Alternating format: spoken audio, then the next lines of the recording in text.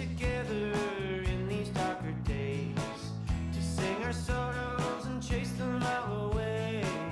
Songs of hope and joy after the tears. When we stand together in a brighter year, I spend my days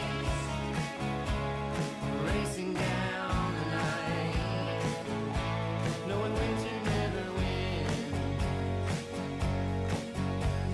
The war it wages will never be a fair fight.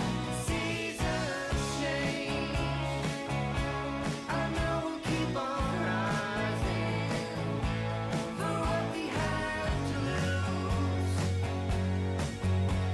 and knowing every morning we'll have a little more light. We'll have a little more light. We'll have a little more light.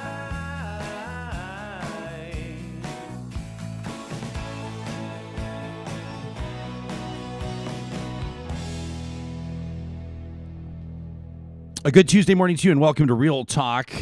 Ryan Jesperson here with you alongside our massive team of Chiefs producer Sarah Hoyles, technical producer Samuel G. Brooks. We're going to have to start rolling credits soon, I think, because people are going to lose track of the team. We have credits? Now that it's so enormous. Yeah, we're working on credits, Oh, boy. which is going to be great, rolling credits at the end of the show. We'd hate for people to lose track of who it is that's making things happen around here. Thanks for joining us. Whether you're listening or watching live right now, whether you're going to be catching it later in the day, we have a great show coming up. You're not going to want to miss a minute of it. We're going to be following up on some stories that we've been covering. We'll be digging a little bit deeper into a couple of the stories that we are, that we touched on yesterday, and we'll be teeing up some of the things that are, that matter to you, quite frankly, as Real Talkers and of members of our audience. Our barometer for that, the way that we gauge that, is our email inbox, talk@ryanjesperson.com. It's where you're in touch with us, and it's where you let us know what's on your mind. So we're going to be getting into some of your emails today, including one from Chris, who wrote in and said, I've never sent an email to a show before, but I care too much about my province to not say something. I'm 28 years old, and then Chris goes on, and we're going to get into that email. In just a moment, Andrew Parker is going to join us. He's co-founder of the Black Teachers Association of Alberta. You probably remember, if you're a regular audience member here on Real Talk, who could forget Andrew Parker's participation on one of our roundtables, one of our Real Talk roundtables during Black History Month. He joined photographer and artist Eric Domond and political strategist and political pundit Semhar Tekest for just a wonderful conversation. Andrew, a former pro basketball player himself, a passionate educator, and an advocate for this young man in Edmonton, this 14-year-old boy. We'll use his first name, Pazo, a student at Rosslyn School who was subjected to, nothing short of a beating. That's what it was. He was hospitalized. And Pazo's family is demanding justice here. Andrew's been advocating on their behalf. He's been one of the people that's been advocating on their behalf, and we're going to talk to him about that in just a second. A little later on in the show, we wanted to let you know that a very prominent, and by prominent, I'm not talking about community stature. I'm not talking about the fact that no one can ignore it because there's flashing neon lights and a huge billboard and a ton of traffic. But prominent because it, quite frankly, it's a facility, it's a community hub that has been saving people's lives. People's lives are saved at a supervised consumption site in Edmonton that's going to be closing. It's going to be closing, and we're going to be talking to, this is just sort of a continuation of the narrative here in the province of Alberta, where the provincial government, with really no appetite for the science around supervised consumption, has been withdrawing funding, finding reasons to pull funding, and closing down either centers or plans for centers in places like Lethbridge and Red Deer and in Edmonton. We're going to talk to Petra Schulz. She's the co-founder of Moms Stop the Harm. She lost her beautiful boy, Danny, to an opioid overdose years ago, and Petra has dedicated her life, quite frankly, to advocating for science-based, for evidence-based programs and government approaches and funding around supervised consumption. She's going to join Dr. Elaine Hyshka, who's a renowned scientist and researcher. You know Dr. Hyshka, I'm sure, if you've watched this show before, an assistant professor at the university's School of Public Health at the University of Alberta. She researches substance use, and she's previously co-chair of the Provincial Minister of Health's Opioid Emergency Response Commission. That was between 2017 and 2019. So those two will join us today. We're also going to talk to the mayor of Fort McMurray, the regional municipality of Wood Buffalo, Don Scott. Yesterday, Fort McMurray, or at least a short time ago, declaring a state of emergency.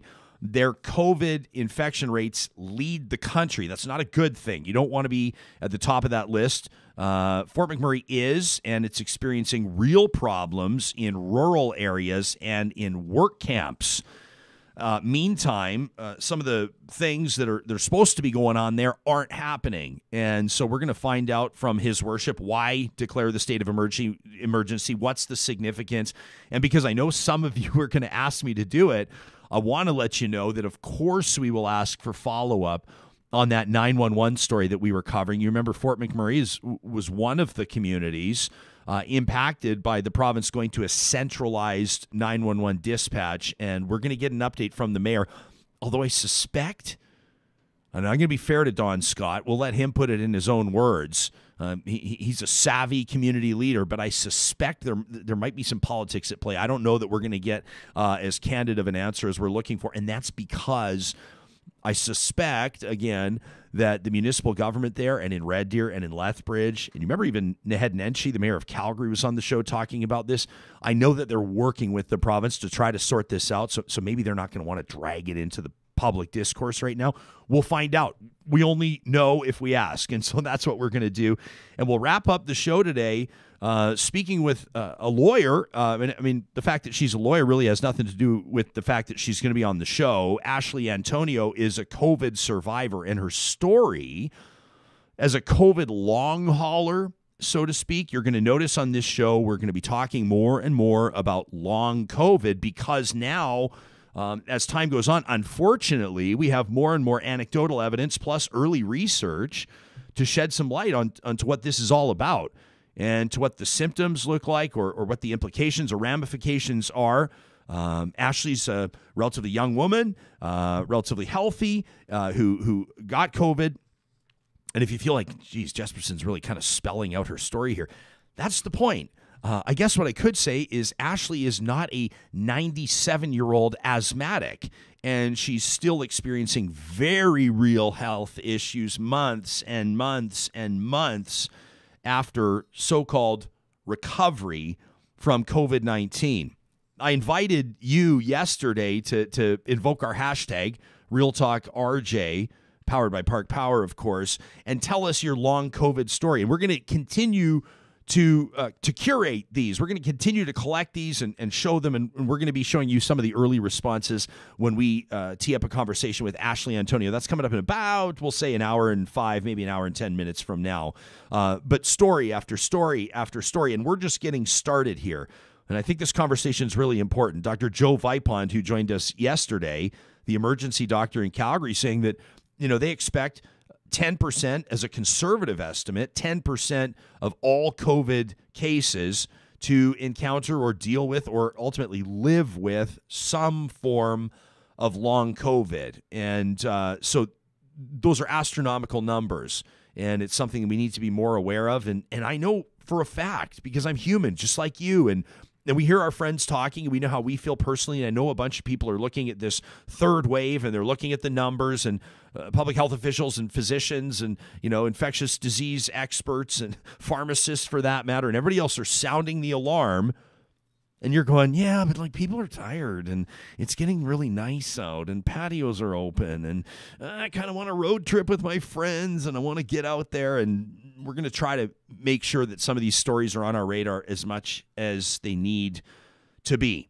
We're going to get into the show with Andrew Parker in just a second. Want to remind you that every morning our presenting sponsor of this show is Bitcoin Well.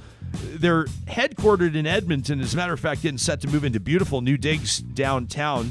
They've been building their team exponentially. I mean, business is booming over there. Proudly headquartered out of Edmonton, but Bitcoin ATMs across the country. If even right there you've got a question, Bitcoin ATMs. Wait a second. I thought Bitcoin was... Wait, what? ATMs? How? They love to talk crypto. You can find them under the sponsors tab at ryanjesperson.com. Real Talk starts right now. Here's Ryan Jesperson.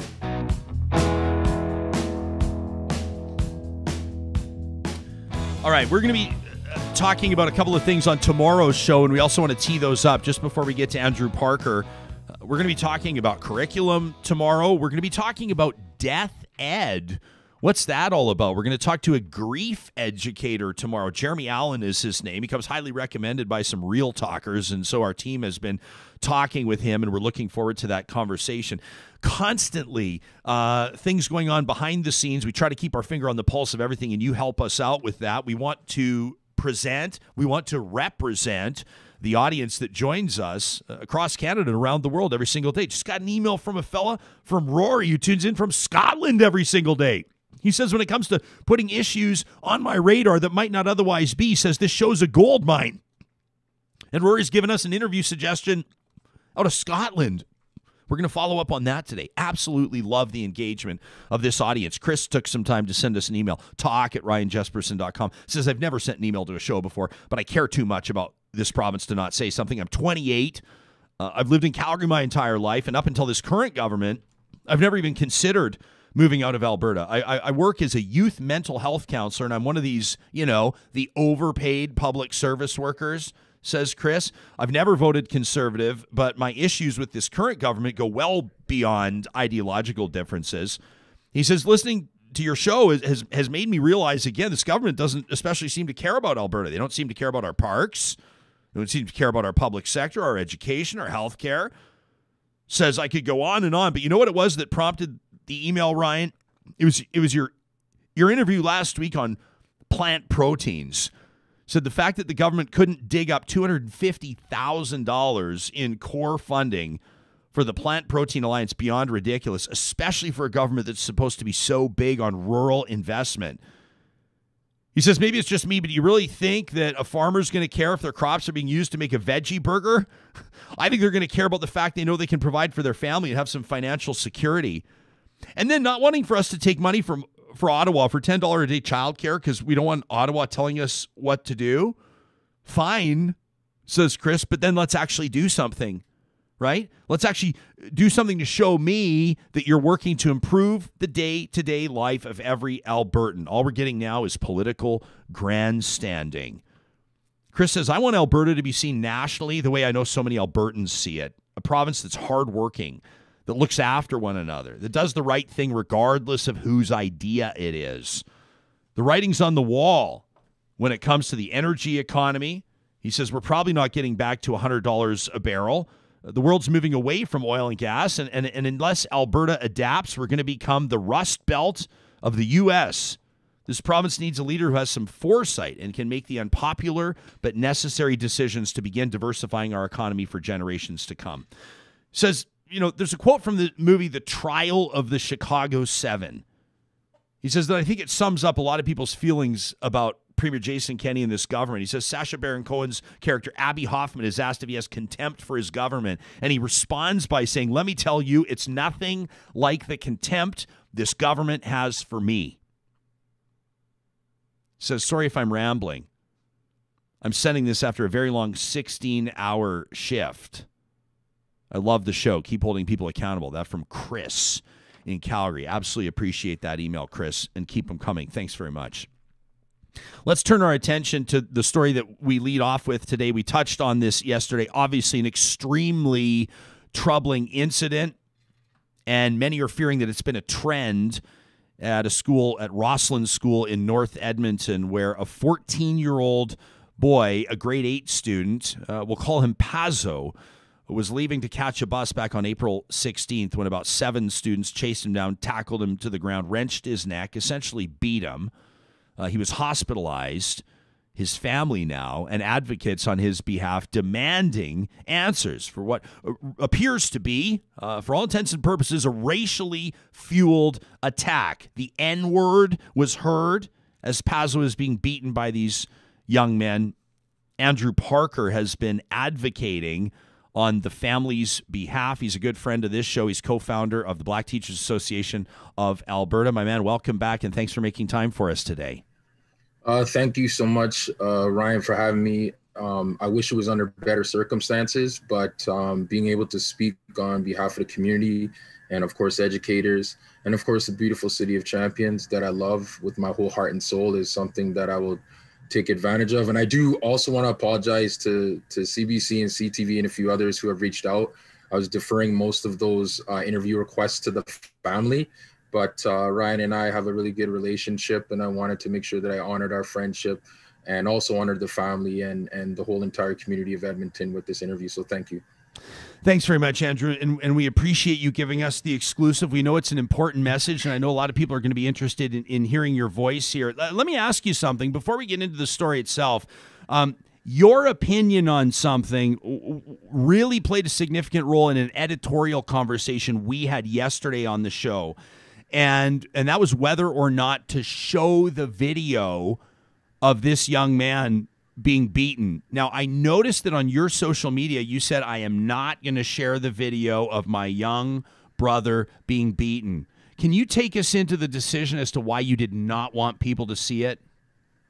Well, there's a few different things at play. Number one is intergenerational trauma. There's brothers and sisters from our community that this happened to 20 and 30 years ago when there was no YouTube. There was no social media. There was no internet. There was no cameras. So some of the situations that happened to the community 20, 10, 15 years ago, we never got an opportunity to get that justice or even to have that rectified. And not only that, I was aware that some kids in the community, if they see that, it's traumatizing to them too. Now, when the CBC and CTV were able to get like some of those videos, then we waited for the family's consent and said, is this something that you want? And the family said yes, so that we can bring more awareness and get more support. From my Facebook standpoint, when I first saw it, I said, I don't want to just relive that because there's some people in my community who went through that, and I was very conscious of them, but I did want us to address it.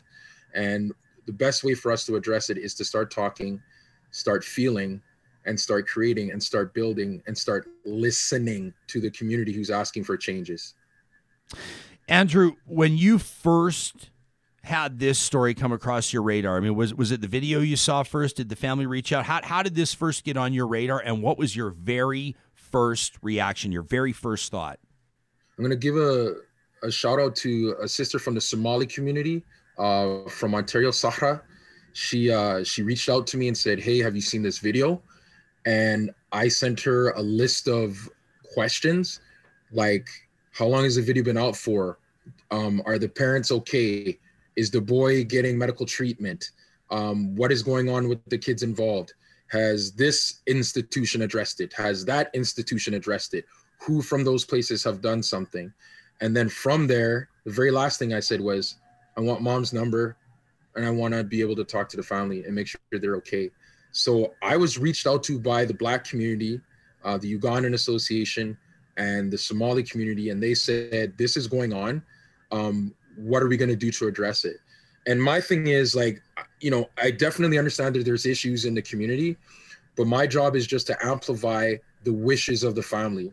I'm not here to, overtake someone else's cause or challenges and say, hey, this is Andrew, he's doing this. I'm only here to say this community member needs help, and I'm going to help them, and this is how I'm going to do it. So they reached out to me. I was able to meet mom, the sweetest woman in the world. She's Ugandan. My kids are half Ugandan. My queen is Ugandan. My kid's grandma is Ugandan. They call her Jaja. So we actually had a conversation in some of the words I know in Ugandan with mom. And that meant a lot to me because that's my community too. I mean, I'm Jamaican and Canadian and Grenadian. You can see the flag. But, in the Black community, in the diaspora, there's really great pieces of unity there. And as soon as I found out where the community was, I went down to Rosslyn, we met with the family, and we got on camera and we talked about a few things, and we asked for changes to these institutions, and we asked for accountability in this situation. I'm getting some interesting comments on our live chat. Ustock says beating is not a strong enough word for what happened to this young man from Rosslyn School. Tawny says with those punks that assaulted this young man, can we say, what the hell's wrong with the parents? I mean, can some of the responsibility maybe be put on them? Others, I mean, there's actually a whole bunch of people talking about the parents here. Sharon says we need to not only listen, but hear what this community is saying. Laurel says, I don't need to see the video to care about this young man and his family. Daniel says, my son sent me a short video and a large part of the problem can be attributed to social media. It's worth pointing out, if I'm understanding this story correctly, the video is actually recorded and posted by one of the young people involved in the assault. I mean, which blows my mind. I mean, to be honest, I'm grateful that they posted it because it's drawing attention to something that has obviously not been addressed and not been adequately dealt with. Andrew, when it comes to the conversations that you've been privy to with Edmonton's Ugandan community, some representatives of the Somali community, based on even your own personal experience, Andrew, is this a one-off? I mean, is this stuff happening all the time? I mean, is this a common experience for students of color? Well, Ryan, these are questions that we got to ask the community. And I feel as though the community 10 months ago, when we marched to the legislative grounds in Edmonton, Alberta, I feel like we made a really big stance. And that wasn't just Black people, that was white people, that was Asian people, that was First Nations, Métis, Inuit, that was LGBTQ, that was Christian, that was Muslim, that was American, that was Canadian. That was everyone coming together and saying, look, it's happening in the United States, but it also happens here. What are we going to do to address this effectively? And I have to say this because, there's a lot of talk about, the parents and the boys. I don't want any harm to those boys. Nobody in the Black community is saying we want revenge and we want to go and get these guys. We actually want to help those young men figure out what's going on in their lives. They probably got a whole lot of challenges or things going on. Maybe they need supports. Do they need counseling? Do they need a restorative justice? How can we reconcile these communities? How can we bridge the gap between the Black community and white community? What stories need to be shared? And also, how can these institutions employ the services of these community organizations that are largely doing this work without them? Like, Black Owned Market is doing incredible work. They've created resources for this family. They created a letter campaign. The Africa Center is currently working with this group of in the family. Emmanuel and Dunya, I talked to them last night. They're working right hand in hand with Mom and Pazo. And of course, their point person, who's Mr. Menya Bakari, who I met on Saturday, talked to him on Friday. And he's the point person for the family. They have all supports in place. But my question is, how are we going to get back to that harmony that Edmonton needs? Like, we can't have situations like this happen and then say, well, those guys are, they're getting charged or they're expelled, and that's it. We're never going to hear from them again. We got to protect those boys. We got to make sure those boys have that healing moment where they're like, this was a moment that happened in my life, but this isn't the only moment that's happening in my life. I want to find a way to become an active and productive member of society and change the circumstances that led me to even thinking of recording it, thinking of saying the N-word, or even thinking of beating up that child. Like, there's a lot of healing that needs to happen.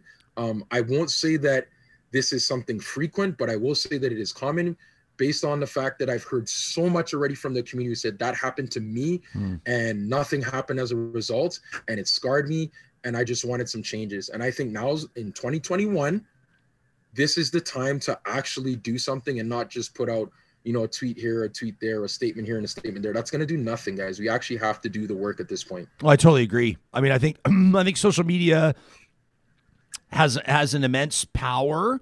Obviously, messages can be amplified very quickly. But when it comes down to it as well, it's not real life. And we talk about slacktivism and how we'll tweet about something or like something or retweet something and feel like our work is done here when really there's evidence that a significant amount of work needs to be done, both in the microcosm, right? Like on this playground and in this school, but also, as a bigger part of society. You referenced Black Lives Matter demonstrations last summer. It was like these seeds were planted. I had a conversation with a a friend who, happens to be a visible minority, but I don't think you have to be. I don't necessarily your ethnicity matters when you endeavor to see the momentum continue. I think that's something that would be a shared perspective of many people, regardless of background, maybe even for different reasons. But he invoked talk about idle no more. And he said, you remember when the entire country woke up with the idle no more movement? But if you really, and then you could maybe make the argument, Andrew, that maybe that led to more momentum behind the Truth and Reconciliation Commission. And then maybe that's going to, we hope, lead to more momentum to things like maybe the Liberals fulfilling their promise to end, water drinking advisories on reserves. I can get off on these tangents, but my point is that things happen that mobilize millions of people. But what we need to do is realize that after the rallies and after the clever placards and signs, and I'm not taking anything away from that, but then we all need to go to work, and it needs to be an ongoing commitment. Agreed. And I'm just going to add to that, because I believe that there's some amazing teachers right now in the district that are doing this work right now. Brody Calvitis, Mr. Dan Scratch, Rick Stanley, Mr. Semenek down at Emil Zert High School. There's a Skona Black Students Association that is involved. There's civil rights groups that are being created. Anti-racism committees are being created. But I think that needs to be embedded into these institutions. I think that, some of these institutions, there's some gaps in there because there's not enough representation or authentic representation. So we need the people who are these liaisons or these consultants or these, representatives for these institutions to speak up and speak out. In some cases, like I'm in a vulnerable position, like my job, I work for the board, but I'm here talking about a situation that's happening in the board because it's close to me, because that could have been my kid. My kid's 5 years old. In 9 years, he's Pazo's age. If he gets beat up, am I going to sit down and be quiet and say, well, the board or whichever institution has control of this? I still have the right as a dad to say something. And it's not like I'm saying it in a bad way. Like I think that these institutions are horrible and this and that. I'm thinking that we need to merge some of our ideas. The community has ways of addressing situations, of restoring justice, of reconciliation that should be heard. And I'm waiting for the day where groups like the Black Teachers Association, Baum Yeg, Africa Center are embedded into these institutions, and their information and insights and resources are applied and also compensated, because this work, largely for a lot of us, we're doing it for free and it's taxing.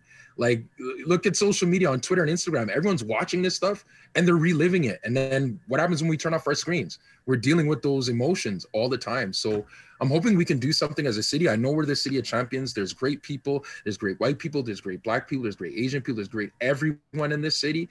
And we've had movements like this happen and come and go. But I think it's time for us to keep pushing. And I think it's time for our institutions to look in the mirror. And I think it's time for society to look in the mirror and let's do something. Yeah. And Andrew, I think that this is, you're obviously like a pretty engaged community member. Anybody that knows you knows that, but it's also very evident in the way that you communicate, your passion, your sense of community, your sincerity shines through.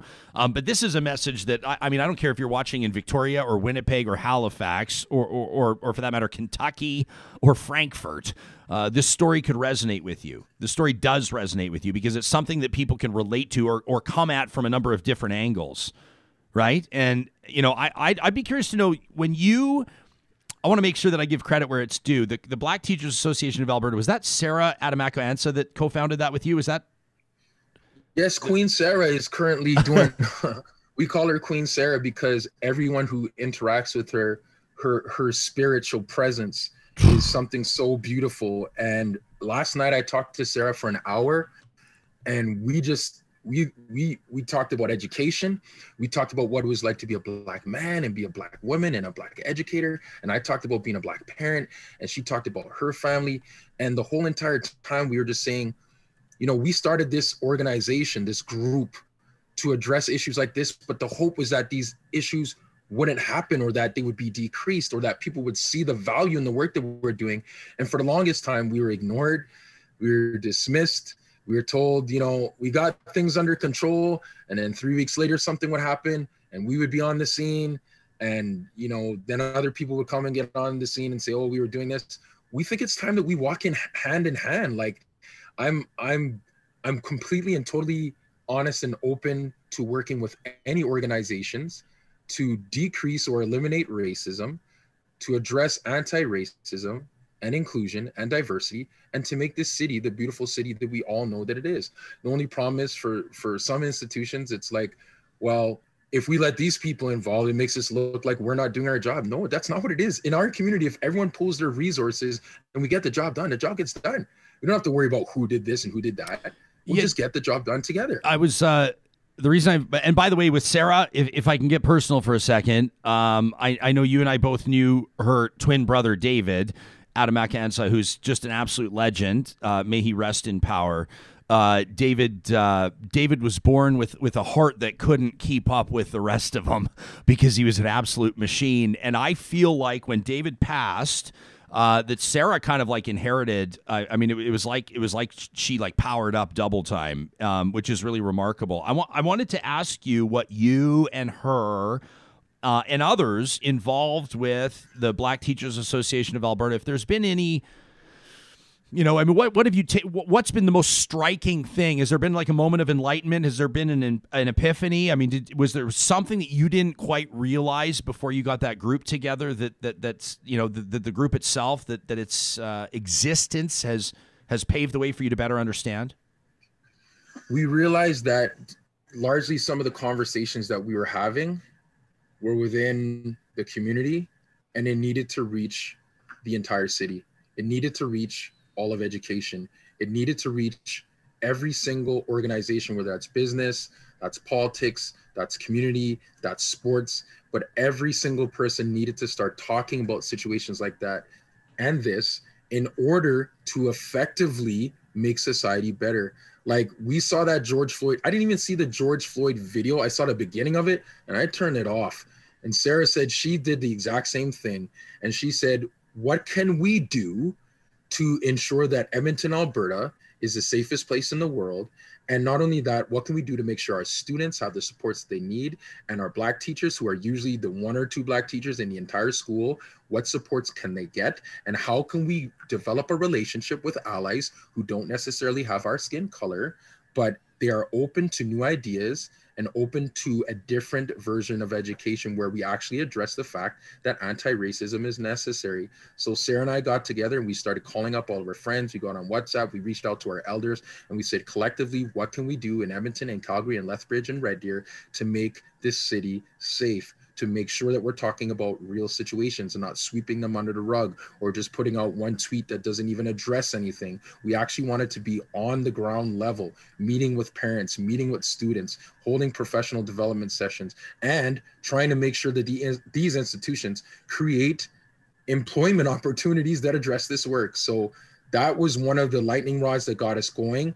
But I'll tell you right now, as soon as the institutions incorporate us and bring us in, that's when things are going to change. Until then, we're just, having handpicked people to do certain work, and that's not going to work at all. This is an interesting, Andrew, I know you got to get your day rolling here. Kim on our live chat says, this is the type of thing that's missing from the curriculum that we're talking about. By the way, we'll be talking to Carla Peck tomorrow, right around this time, 9:05 Mountain, 11:05 Eastern live. They've just launched a new website related to Alberta's curriculum, which is really something that we're certainly interested in following up on. I think the entire country knows that Alberta is redoing its curriculum right now, and that early draft editions of the K-6 curriculum have troubled a lot of folks. Andrew, Kim says, we need empathy and expectations included in curriculum, not necessarily religion and history. Other people are writing in saying we need anti-racism spelled out in curriculum. How important? Yeah, I mean, you're clapping almost here. Take us into your thoughts on the role that you think curriculum should play. Well, it's really good to have like policies and policy announcements and saying that we're working on this and that.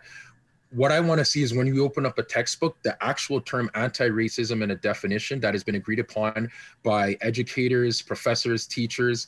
I want systemic racism to be embedded into the curriculum. I mean, think of all the other terms that they study in social studies. You study genocide, you study the Holocaust, you study war crimes. Can we not embed anti-racism or discrimination or racism awareness, or can we not address those things specifically and not just a small little definition in the margin? Can we have a couple pages in there? Could we have a chapter? Could we talk about civil rights? Can that be embedded into the curriculum? Could we talk about, communities that have done amazing things like the Amber Valley community? Could we talk about the contributions made from our Asian community, from our Muslim community, from all communities? How can we support each other? And unfortunately right now, some of these texts don't have it. Some of the curriculum, I was told that one of the curriculum advisors said that anti-racism was a myth, or, that the challenges related to racism was a myth. And I could tell him quite clearly as a Black man that if that's a myth, then I believe in Santa Claus and the Easter Bunny, because there's no such, I'm living that life right now. I'm seeing Black boys getting beaten up and Muslim sisters' hijabs getting taken down. And I'm seeing the Asian community mobilizing, saying stop Asian hate. And all we really want to do is we don't want anyone to feel bad. We're not here to say, oh, white people are bad or these people are bad. We love everybody. We just want you guys to love us and help us and hear our stories so that we can become a better society. And I don't think anyone should object to that. I think we should embrace that at this point in time in 2021. Or we can't wait until 2031, 2041, 2051 to see change. We can do it right now, guys. So I'm hoping we get it done. And I believe in the city of Edmonton. I believe in our community. I'm hoping to start believing in some leaders in these institutions. And I think I will start to believe more when they start reaching out to our communities and talking to us face to face or screen to screen or whatever it takes, or mouth to mouth on the phone. But we can get this stuff done. It's just, we got to stop dragging our feet. We got to stop trying to do it our way and start looking at other ways to get the work done. And more people of color seeking positions as school trustees, and more people of color having access and barriers removed to post-secondary education to pursue the dream of becoming a high school teacher or junior high teacher, and more people of color feeling welcome and represented at boardroom tables and making decisions and involved in politics and at the community level, right? At community associate, right? I mean, like this right, is it's like all these conversations that we have, they all come together. Whether you could have a conversation about post-secondary tuition and you could tie it into this without stretching too hard. You wouldn't hurt yourself. Exactly. And I have to even give a ridiculously huge shout out. I just was made aware of this last night, that there is a candidate for Edmonton Public School Board trustee for Ward A. Her name is Belen Samuel. She has been at the forefront. She has been on the front lines doing this work, committed to the community, to the Black community, to the Indigenous community, to all communities in the city of Edmonton. She is the change that I think is necessary in Edmonton Public Schools and also in education. So I couldn't be happy for her. She's Eritrean descent. So kamalaha, kamalahi to all my people from Eritrea. I love you guys. And I think that this is the change that we actually have to see: more representation, different voices at the table. And, Edmonton's a beautiful place, and we're all just going to learn from each other, and we're all just going to grow, and we're all just going to make it better. So Belen doing this work is going to be the change that we need in the city. And I couldn't be happier for her. I don't know if this is going to take us off on a tangent. I don't know the background to this, but audience member that uses the handle Adventure Cycling says racism or anti-racist myth. Says just ask AGP what it was like at the Castle Downs YMCA in the early 2000s. It's no myth at all. What are they talking about? I know who that is, and I'm not going to say his name because, then his Twitter is going to get blown up. But I just want to say, B, thank you for speaking. He was one of our mentors. He was about 25-year-old guy, and I got my membership when I was 14. And there was lots of challenges for our kids. There was lots of misinformation. And so we started talking to the members and saying, hey, well, this guy doesn't necessarily have these supports. How can we help him? Or, this guy's got this challenge. How can we help him? Or this person speaks this language. Is there a liaison that can help? And the YMCA, embodied everything that the community wanted, and they helped us. They sat with us. They stayed in the gym. They put on basketball games for us. They got us new basketballs. We would train with them. They let us sometimes even train a little bit later. And I was so lucky to be in that atmosphere, because literally from there, I was able to get a college scholarship. I was able to go U of A on scholarship and then go pro, because people like this invested time in the community. They didn't just say, well, that's a Black kid, I don't know anything about him, and let me do my life. They're like, this is an Edmontonian. He looks different than me, but he's got a heart like me. He's got legs like me and eyes like me and a smile like me. Why can't we help these people? And so I commend B, I'm just going to say B, for sending that message, because he definitely was around those times where there was miscommunications towards the Black community. He stood up for us. And there's amazing people from Ukraine, from Eastern European countries that immigrated to this country, just like we did from the Caribbean and from Africa. And we're working together. And we're going to make this society better. And we're going to make Edmonton the best city in the city of champions. Again, we just got to do the work. Pretty sweet to hear when a community hub or a community center embodies what community is supposed to be all about. That's a pretty encouraging story. You've been putting in the work for decades, man, and it's one of the reasons why I feel so strongly about you, Andrew, and I really appreciate you making yourself available. I love you too, Ryan. You can say you love me. Oh, bro. I love you, buddy. I've got no trust me. You. If I was telling people, like when this COVID thing is over, like I mean, unless it's creepy, I'm not going to be creepy. But if people are up for hugs and high fives, I'm all over hugs and high fives. I just think, honestly, in our city, we gotta, get your vaccine, what you gotta do, and hug each other and walk hand in hand. Go for talk to your neighbors. Like my neighbor's so awesome. They're from China. Every time we're out there in the backyard, he gives me a hot dog. He gives me a beverage. He says, "Hey, Andrew, how you doing?" And the other side, we have neighbors from Ukraine, and we come outside. We talk to the dads. Sometimes if they don't put their garbage out, I put their garbage out for them, or we shovel each other's snow. That's Edmonton. That's Canada. That's Alberta. That's who we are. That's what we do. We take care of each other. We're not people out there trying to beat people up and do all that stuff. And if we are, we got to rectify that and tell those kids, look, our city, that's not who we are. That's like, if that's who you are, you got to figure out in your heart who you want to be. And I think that's what the parents are going to do moving forward.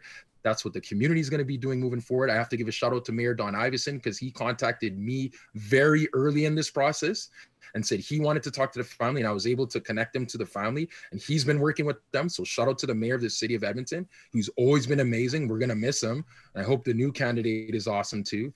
But that's what Edmonton is, coming together, working for each other, and taking care of business and loving each other. So Ryan, I have no problems telling you I love you, brother. Love you too, Every AGP. white person out there, Black person, let's love each other again, guys. Let's start building. Let's start building. And I think it's gonna happen. Maybe you should run for mayor. Just planting that seed. Are you gonna help me, or? I've withheld an official endorsement to this point, which would mean that it's up for grabs. So we could probably get that ball rolling pretty quick. That's not a basketball pun, but it could be. Mayor would be a cool job. It would be a cool job. Yeah, but, I mean, it's a lot of work. I know you're not afraid of a lot of work. No. It requires doing all the stuff. I mean, there's a lot of glory stuff. There is, but then there's a lot of stuff that's not glorious and it's boring. But it's like tactical policy stuff. And actually, part of me thinks that, I mean, knowing you, I think that's where a lot of your skills. I mean, you're a great sort of forward-facing guy. You're a good face of an organization. You're a great spokesperson. You can get a crowd going. You can inspire people. But I also know that you love the nitty-gritty. And so, hey, man, maybe not this election, maybe next one. Let me just, if I'm the first, I'm blown away if I'm the first one to plant the seed. But if I am, I hope that it germinates a little bit. And who knows what might happen. Maybe we'll look back to this interview in 10 years and say that was the first time we talked about it. I have a great, I'll be honest, there's not many politicians that I know. There's a few politicians that I don't really agree with right now, but I do want to shout out Mayor Don Iveson, David Shepard. He's been incredible.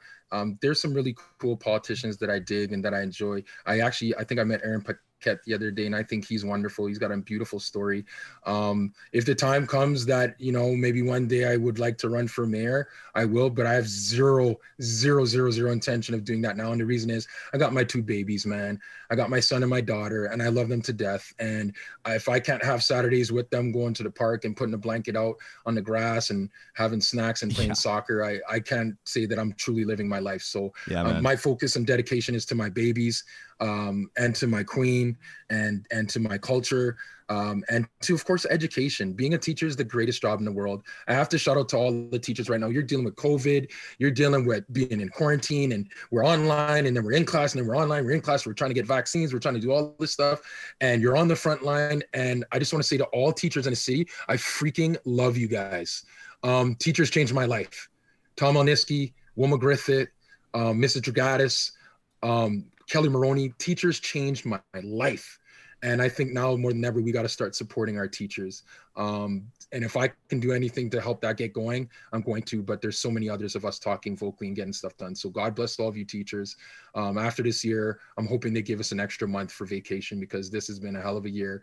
And I think you guys deserve all the best. So that's my salute and tribute to teachers in the city of Edmonton and province of Alberta. I freaking love you guys. They call him AGP. That's Andrew Parker, co-founder of the Black Teachers Association of Alberta. Thank you for this, my man, and we'll talk to you again soon.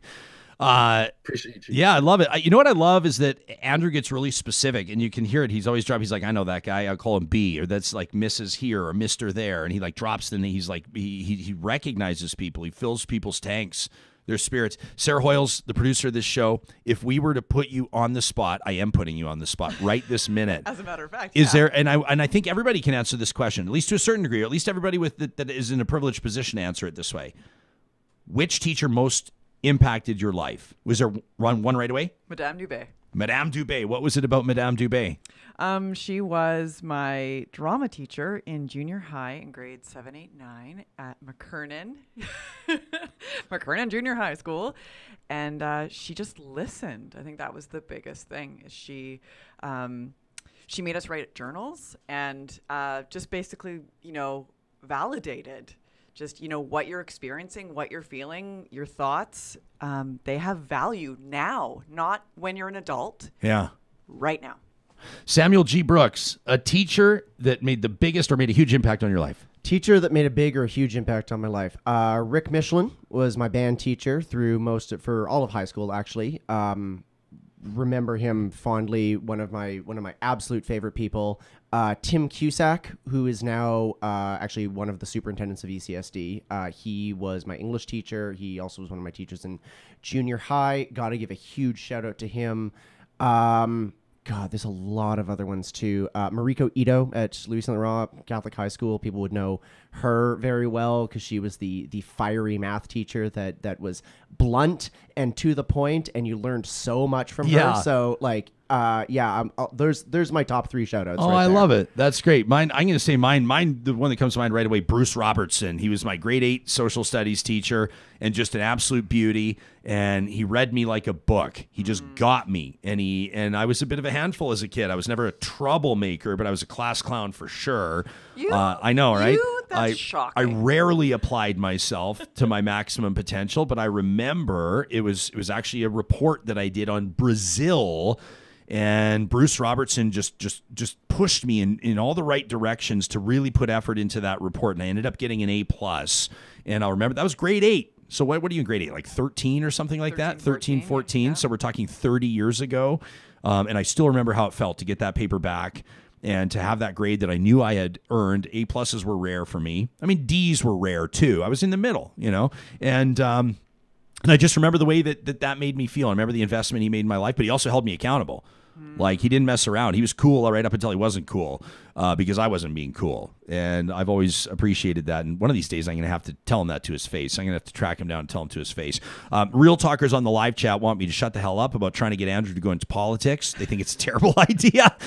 Linda Ray says you can have way more influence as a teacher and a parent and a community person. You're probably right. Lala Zaz says, find somebody that calls you his queen.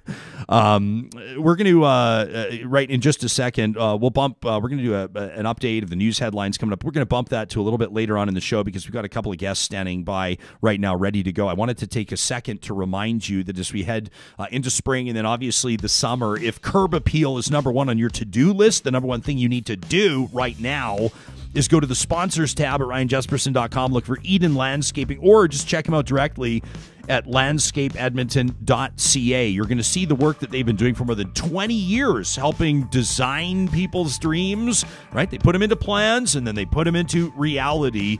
There's a one-stop shop with Eden Landscaping, so whether it's a beautiful stone patio you're looking for, an outdoor cooking center, maybe with a pizza oven, what about a swim spa or that fire pit you've always dreamed of? They can do it all at Eden Landscaping. The team at Alta Moving and Storage, big on these pod-style moving containers. This is the new trend when it comes to moving. if that's what your summer holds in store, the last thing you want to be doing is, well, you want to say that goodbye to the house that's meant so much to you. Plus, you still have to pack up grandma's old china, but the truck's there and it's rushed and you're sweaty and you're distressed and the entire thing's just a miserable experience. That's the opposite of what happens when you work with Alta Moving and Storage. They customize a plan, locally owned and operated, that works best for you. Check them out online at altastorage.ca. Also a reminder, the team at Kubi Energy, every Monday's show, our first show of the week, they present Positive Reflections. We want to hear what put a smile on your face. Send us an email to talk@ryanjesperson.com with the subject line Positive Reflections. Kubi Energy is a Western Canadian-based solar installer based out of Edmonton and Kamloops, in fact, Tesla certified, and all of their installers are electrical apprentices or journeyman electricians, so you know the job is going to be done right from start to finish. Residential, commercial, industrial, it's Kubi Renewable Energy, a proud presenter of Positive Reflections here on Real Talk. Well, this is a tough story for anybody that's involved in advocacy, a tough story for anybody that has supervised consumption services on their radar. We know statistically the data proves that they work, that the formula, that the structure works in saving lives. Well, in Edmonton, I know that a lot of hearts are hurting as Boyle Street's services are being shut down. This is an inner city facility for those of you unfamiliar with the city of Edmonton. And for one of our guests, it happens to be the exact location that she worked to get funded in honor of her son, Danny, who passed away due to an accidental overdose a number of years ago. That's Petra Schulz, who's been a wonderful friend of this show and a friend of mine for a long time. She's founder of Mums Stop the Harm. I'm also so grateful that Dr. Elaine Hyshka has agreed to join us this morning, an assistant professor at the U of A School of Public Health. Welcome to the both of you, and thanks for being here on Real Talk. Petra, let me start with you. This Boyle Street services. I mean, this is something, this is a program, this is an initiative that has been a huge part of your advocacy. It's been a result of your advocacy, you could say. Can you take us into this story through your eyes, through your firsthand perspective? Yeah, my son Danny died in 2014 from an accidental overdose from what we now consider drug poisoning. Actually, just a short walk, just a few minutes away from where we now have the Boyle Street community site. And after he died, I felt that his death was preventable, that there are things that we can do to keep people safe. And one of those things is make sure that people don't use alone, that there is somebody with them that can help them, but also people who can connect with individuals, help them get housing and social services and deal with other health issues. So when I had an opportunity to use Danny's story, to share Danny's stories, actually together with Elaine, to get the Edmonton community sites funded, I felt so strongly about it. And, when the site was opened, it felt to me, I felt, sweetheart, this one is for you. I couldn't save you, but there are other people who will be helped through this. And to have this site closed actually on the day when it's 7 years to the day that he died, it's deeply personal for me because I think of the individuals. I've met some of the people who are using that site, and I know how hard it is, how devastating, how abandoned they feel, and I know that they are at risk of dying. And I think about them and their families, and it breaks my heart. Dr. Hyshka, what do we know about why it's closing, or what's your interpretation of why it's closing? Well, I think there's different theories, but the government has said that they are expanding hours at the nearby George Spady, which also offers a supervised consumption service. And so essentially Spady now will be open 24/7, whereas before, prior to the pandemic, Boyle Street and Spady covered that hour, like the 24-hour cycle together. So Boyle Street would be open during the day and then Spady picked up at night. But what they're not mentioning is that Boyle Street's SDS has been operating at the Edmonton Convention Center since that location was stood up as a shelter during the pandemic. And so instead of moving those booths back, and allowing them to reopen at Boyle Street alongside Spady's expanded hours. We're actually going to have a cut in service. So right now we have about 15 booths in the inner city that are supervised consumption services capacity, right? So they can supervise, 50 people at a time to support them and provide medical care as needed. And what we're moving to now is about 9. So that is a significant service cut. And I think what's really shocking to me is that it's occurring at a time where we've never had more people dying of overdose in Edmonton. So we are in the worst situation we've had. And this is the last time you would think that any government or healthcare provider would scale back a proven intervention that saves lives. So, Petra, how do you wrap your mind around that? I mean, how do you interpret it? To me, it almost seems like the government doesn't care if people die. We know that these sites keep people alive. We know that taking them away will put lives at risk. So I can't see it any other way as that the government doesn't care, that their ideology and their focus on abstinence-based measures and treatment. Treatment is important. We support treatment, but first we have to keep people alive. People who are dead don't go to treatment. So that is just kind of where I can't wrap my head around why they don't see that need to put harm reduction first, especially in a pandemic where people have been affected like never before. In January, February, our overdose rates over the previous year have gone up 157%. Our organization has grown by 25%. Most of the families grieving. There's so many people that we have already lost. And you'd think that the government would do everything in its power to keep people alive, keep them safe, keep them healthy, so they have a chance at recovery when it's the right time for them. But that is not what we are seeing here. We're seeing the opposite.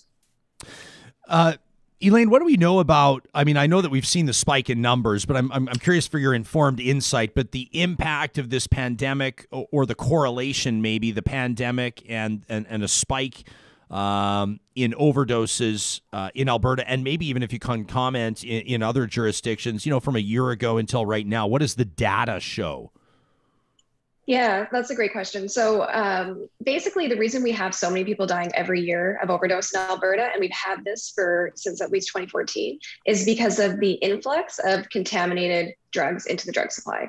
So we've never before in the history of Canada had a drug supply that was so highly toxic and so dangerous. And it's really started 5 years ago, 6 years ago. And during the pandemic, the supply has gone even more toxic. So whereas there had been established kind of supply lines and manufacturers and producers that were creating these illegal drugs and then distributing throughout North America, those supply lines were all disrupted with travel closures, border closures, and those, basically how the pandemic has disrupted everything for everyone. So what we saw now is a whole bunch of unreliable, highly toxic drugs moving into the market during the pandemic period. And this has been confirmed with toxicology, like postmortem toxicology from BC, from drug checking samples in Ontario and British Columbia. We don't have that kind of information in Alberta. It's not public, but basically the main driver, it appears from all evidence, is primarily toxic drugs. The second factor that's probably not insignificant is that, people who use drugs are just like everyone else. None of us want to get COVID-19. And so everybody is doing what they can to self-isolate, to have less social connection, to make less, to be around less people. And the number one factor for fatal overdose is using drugs alone. So if people are using more and more alone, that is also likely contributing to increased deaths. And that is precisely why supervised consumption services are such an important strategy here, because they give people an option to go and use safely. And they have COVID-19 precautions. Like they're just like any other health clinic that is set up to accommodate people who need care and ensure that they don't, they're not at risk for COVID-19 when they go there. So I'm just citing open data here. Sam, if you can take a look at my screen here, open.alberta.ca is where people can find this. This is fentanyl, non-fentanyl related deaths. The number and rate of apparent unintentional opioid poisoning deaths related to any opioid by quarter. And people can see certainly in the second quarter of 2020, undeniably, there's a big spike there. It's unignorable. Dr. Hyshka, with regards to policy or programs or investments, or what has government response looked like. Has anything changed? Yeah, so I think it's really important to be clear, and I'm sorry, Ryan, to do this, but the data you showed are slightly outdated, and we do have a little bit more updated data. Great. And basically, what we know is over 1,300 people died of an overdose death in Alberta last year, and that's more than died of COVID-19. So in other words, you're saying you're saying it's even worse than what we're showing here. Yes. Okay. Yeah, we had a horrible spike at the end of last year as well, and it basically hasn't gone back to pre-pandemic levels. So in 2021, we continue to see more than one Edmontonian a day dying of an overdose, and we've had 73 people die in the first 2 months of this year alone. So the problem is extremely acute. It is very serious. It is killing people who are largely, in their 30s and 40s, often men. And we are just not seeing the government give any attention to it since the onset of the pandemic. There has been a few announcemements. We saw the introduction of a new dashboard, and that's where I was getting those data from at the end of last year. So that's just an online portal that gives better data on overdose in some ways.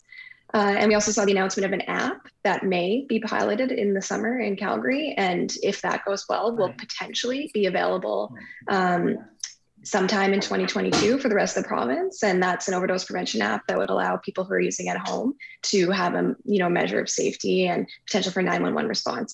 And those apps have been in operation across the country in many jurisdictions. And while they are an important resource for some people, they're definitely not going to get us out of this crisis alone. And aside from that, we have just not seen any attention or any significant investments in overdose prevention and response to the magnitude that we would require to bring the death rate down. And I think that during the pandemic, that's been very, very difficult to watch and to see our colleagues. Petra knows this, like so many colleagues in healthcare that are working to try to support people, and they've never had more demand for their care, and they just can't meet the needs, and there's just no support. And I think this closure is really difficult for people working right now because they just feel so unsupported, like this is a lost issue and that these lives don't matter. Petra, is that what they're telling you firsthand?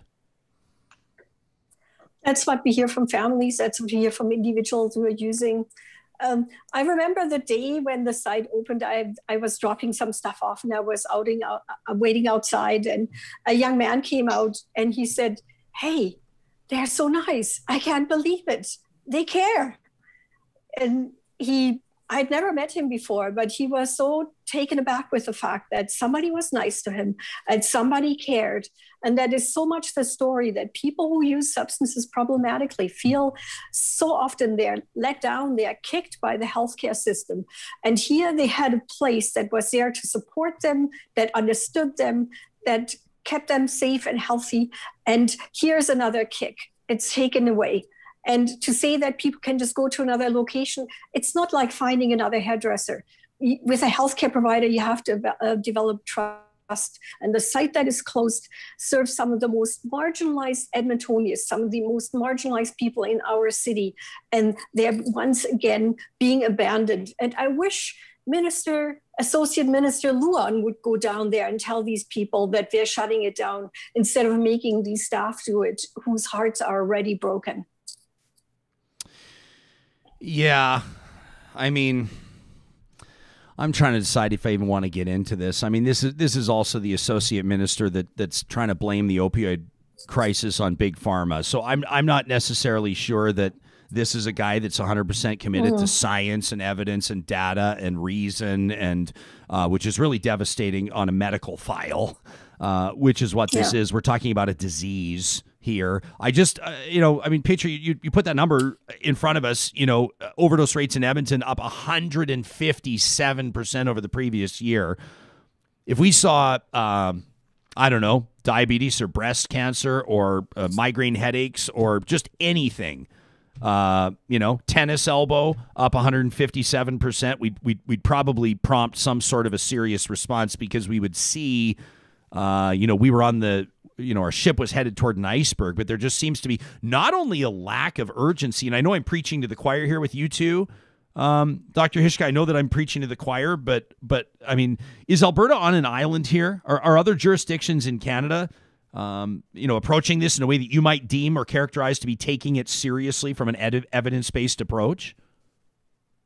I would say so. I think what we need to recognize is Alberta is one of the worst jurisdictions in the country for overdose deaths. Like, this is not just, this is part of life and we shouldn't be doing this. Like, there's something very seriously wrong here, and it shouldn't be like this, and we can fix it, and overdose deaths are preventable. And we are seeing governments across Canada taking this more seriously. We're seeing the federal government make significant investments in existing services that support people, so whether that be treatment or harm reduction interventions, but we're also seeing them invest new money in innovations. And I think that that's really what's needed here. Like, we can't just keep doing the same things we're doing and think that the outcome will eventually be different. Really, we need to recognize that the illegal drug supply has fundamentally changed in a way that has made it much more dangerous than ever before. And we need to make new policies and programs that recognize that reality. And so, for example, Health Canada has funded millions of dollars of pilot programs to connect people who are using illegal opioids to pharmaceutical grade alternatives in the short term, so they can help to stabilize themselves. They don't have to be engaged in crime. They can work on improving their health. And, if they choose to seek treatment, they can do that as well. And we're seeing those programs piloted across the country, but Alberta has publicly declined to implement those programs, even with the potential for federal support. And so I think that is, very disheartening to see that at least other provinces are trying new things and trying to see if it works. And all we're seeing really is the same old. Like, I will commend the provincial government for investing more in residential treatment programs. Those programs are very helpful for many people, and people will achieve long-term recovery from them. But we know very clearly that they're not the best treatment for opioid use disorder. At the end of the day, if you want to cut someone's risk of death in half and help them stabilize and achieve long-term recovery, medication treatment is the gold standard. And we haven't, seen significant expansion of that since the previous government. Under this government, we have seen expansion in other areas of the addiction mental health system. It's not a bad thing, but it's not going to help us bring down the overdose death rates. And so anytime that's used as like, oh, well, we've made this investment, so don't worry, that's a good investment, but it shouldn't be used as an excuse for not taking action on overdose, because we can't let this many people die. We can't, people in their 30s and 40s, primarily parents, people with children, brothers, sisters, family members, like, these lives have value. They are important. They're Albertans, and we need to protect them just like we protect everyone else. And I just think it's been a rough few years, because to watch the death rate go up and to see actually a retraction in support for effective services, I just never thought I would see that, frankly. Plainly and clearly and powerfully stated. Dr. Hyshka, I'm really grateful that you were able to make some time for us this morning. And Petra, it's always just it feels like an honor every time I talk to you. I want to recognize that, every single time that you step in front of a microphone or you get behind a podium or you advocate for someone, you do it because of a tragic loss in your own life, but you continue to honor Danny's memory, his legacy, with every single thing you do, including this interview, and it's never lost on me. And I'm really grateful for your time and for your expertise. And I just want you to know, for what it's worth, that this program and this audience will continue to stand in support of your efforts, and we will make a commitment to take an evidence-based, scientific approach, relying on experts like yourselves as we explore these types of issues. Thank you for making time for us this morning. Thank you so much, Ryan. Really appreciate Thanks, it. Ryan. That's Petra Schulz, who's a co-founder of Moms Stop the Harm. I encourage you to check them out online. And Dr. Elaine Hyshka as well, who's just, if nationally speaking, she's got a great reputation for the research and the policy work that she's done, and her perception and understanding of these types of issues around safe supply, supervised consumption, and Canada's opioid overdose epidemic. We're going to be talking to the mayor of the regional municipality of Wood Buffalo, Fort McMurray, Mayor Don Scott, in just a moment.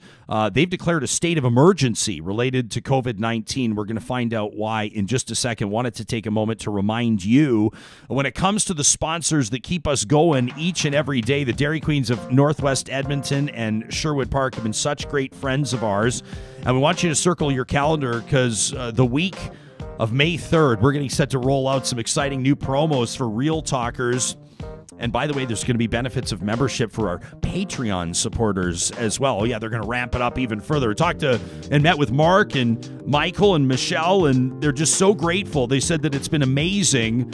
You know, as sponsors and advertisers, they look back on their ROI, on their return on investment. They said there's so many people coming through our drive-thrus quoting and referencing Real Talk and saying Jespo sent me, and they said we want to do something to show our appreciation. So you're going to get specific codes.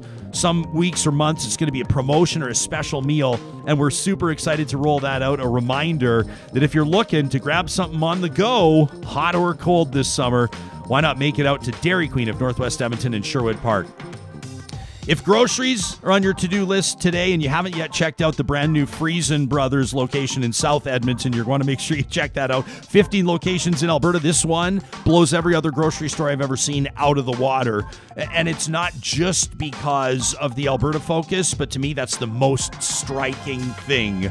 It's grilling season. You got your license to grill, and they've got so many different options for you, including all the proteins you're looking for, and that includes great veg grown by Alberta producers. I'm thinking maybe like an olive oil slathered slice of zucchini, sliced lengthwise. Oh, yes, cracked pepper, sea salt, Sam. Just the grill, like, you know, and maybe you go with the double flip so you can get the hash marks on there. You know? Oh man, who wants a zucchini? The double hash marks they're purely cosmetic, but they're entirely important. They're important, don't you think? And it sort of establishes you. It's like the drummer doing the drum solo, and then when they twirl the stick, and you're like, oh, they're next. Okay, they're next level. All right. So that's where you can find it, at Friesen Brothers, not the double grilled zucchini. Although I wouldn't put it past their chef. They got a team of Red Seal chefs out there. They do an unbelievable job. Let's head up north of Edmonton right now. The regional municipality of Wood Buffalo has declared a state of emergency. It's got some of the highest COVID rates in the country, and it's a real problem. And I know that the mayor here is going to want to get the message out, considering where a lot of our audience members check in from. His Worship Don Scott, welcome back to the show, Mayor, and thanks for making time for us today. Oh, it's always good to be on your show, Ryan. So what leads a municipal government to declare a state of emergency? Can you take us into the decision making and what ultimately led you to take that step? Yeah, we had a meeting that was really led by our Indigenous leadership in this region there. And it wasn't just one or two Indigenous groups, it was all the Indigenous groups, almost every one came, and we had an emergency council meeting on Sunday evening. And they universally thought, and they told us a lot of reasons why and why we should declare a state of emergency. And they wanted us to take a number of other steps, but we debated it as a council. And I think it's fair to say that it's something that had been in our minds in any event, but we debated it for several hours. The meeting was about 4 hours long, and they gave me the mandate at the end of that meeting to declare a state of emergency, and that was it. And the real underlying reason is the COVID situation in this region is completely out of hand. It's we have 1,086 cases. We're the number one region in Alberta per capita, and of course Alberta is the worst in Canada. So it's just a dire situation getting worse, and we're struggling to get other levels of government to respond in the way that we really want them to. So this is really an initial step, but we think it's a vitally important one. I know that no mayor wants to step in front of a camera and say we're the worst. We've got the worst infections in the province with the worst infections in the country. How did it get to this point? I mean, have you been able to put your finger on something? You know, we've heard a lot of different statements, even by the Premier yesterday, but one of the problems in this whole situation is we are not being given the information, especially the information on what the solutions could be to tackle this issue. I've suggested a few different things. Probably the biggest suggestion I have made is that we have a vaccine distribution plan in Alberta that is really targeting people over the age of 40, except in limited circumstances, those under 40. But we have an extremely young population in our region, as you can imagine, who are working in the oil sands. The average age in our region is 32.7. So when we have a vaccine program that is targeting people that are older than 40, for the most part, we are not hitting the general demographic of our region. So, that's one issue. Another issue is vaccine timing. We do have a vaccine clinic up here, a large vaccine clinic, but it's only open from 10 to 3:30. And once again, we have shift workers in our region who can't always come in, to match the time when the vaccine clinics are open. So those are two obvious issues that are happening in our region that we think could make a big difference. There's been a lot of suggestions made. Certainly the oil sands camps deliver flu shots. I think there's an opportunity for oil sands camps to deliver vaccines just as they do the flu shot. So I think there's a ton of opportunities to make a difference. But one of the biggest has got to be supply. We need to get more vaccines, more shots in arms. That's what we always hear from other levels of government is going to make the difference. Mayor, can you clear something up for me? Because there seems to be a misconception. I know that yesterday the Premier, I won't say that he pinned all the cases on oil sands camps, but he certainly alluded to that's where a lot of the cases being. But my understanding, and Vince McDermott, a journalist at Fort McMurray today, deserves some credit for pressing the Premier on this. My understanding is that if I correct me if I'm wrong, if I live in Hinton or like my home residence, if I pay property taxes in Hinton or like St. John, my COVID case counts there, right? Not at the oil sands camp. Am I correct? So if I'm seeing numbers in Fort McMurray, those numbers don't include the oil sands camps, even though there may be huge problems there, correct? Yeah, that's absolutely right. And that's what we have understood to be the case since the beginning of this pandemic. So if you have a case, and even though you might be in a camp in Fort McMurray, it is attributed back to wherever you are from. So the cases that I've reported, the 1,086, does not include whatever number of cases there are in the oil sands camps. Having said that, I can say that for the most part, we're having good communication with our oil sands partners. We have the oversight group called OSCA, the Oil Sands Community Alliance. They are giving us, regular updates. But, the Premier seems to have been delivering some information that the rest of us do not have. So, and that's exactly the kind of thing that we need to know. We need to understand what's driving the cases up here so that we can really come up with solutions. I'm not looking to blame anyone. I'm looking to come up with solutions so that we can move forward on this issue. We really need to, come up with several solutions, I would say. We have a meeting with the Minister of Health at noon today, and I'm hoping that that's going to really drive a few solutions forward. And I was able to have a very short discussion with the Premier on Sunday evening, right after we had the meeting. And he seemed open to the idea of taking a hard look at Fort McMurray. And I know that they were taking our situation to the COVID Cabinet Committee yesterday morning, although it doesn't appear that a lot came out of that. They want to wait and see what comes out of this further meeting today at noon. So we'll see where that takes us. So, and I know you're not looking to assign blame, but a lot of times if you want to find solutions, there's got to be accountability, and we need to determine who's responsible for certain things. I mean, that's going to be part of the solution. So when the Premier says there's been a significant amount of unused supply, and also says that there's vaccine hesitancy in Indigenous communities, are you seeing that? Is that accurate from the Mayor's office? Absolutely not. So I think when you have a vaccine distribution program that's open for people primarily over the age of 40, and then you're not getting the take-up that you would expect when the average age is below 40, you can't be surprised that you're not distributing all the vaccines that you might otherwise hope to, or when you have limited hours for vaccine clinics. And the part about the Indigenous people makes absolutely no sense to me, and it's certainly inconsistent with everything I've observed. The Indigenous community is the one that came to us on Sunday evening.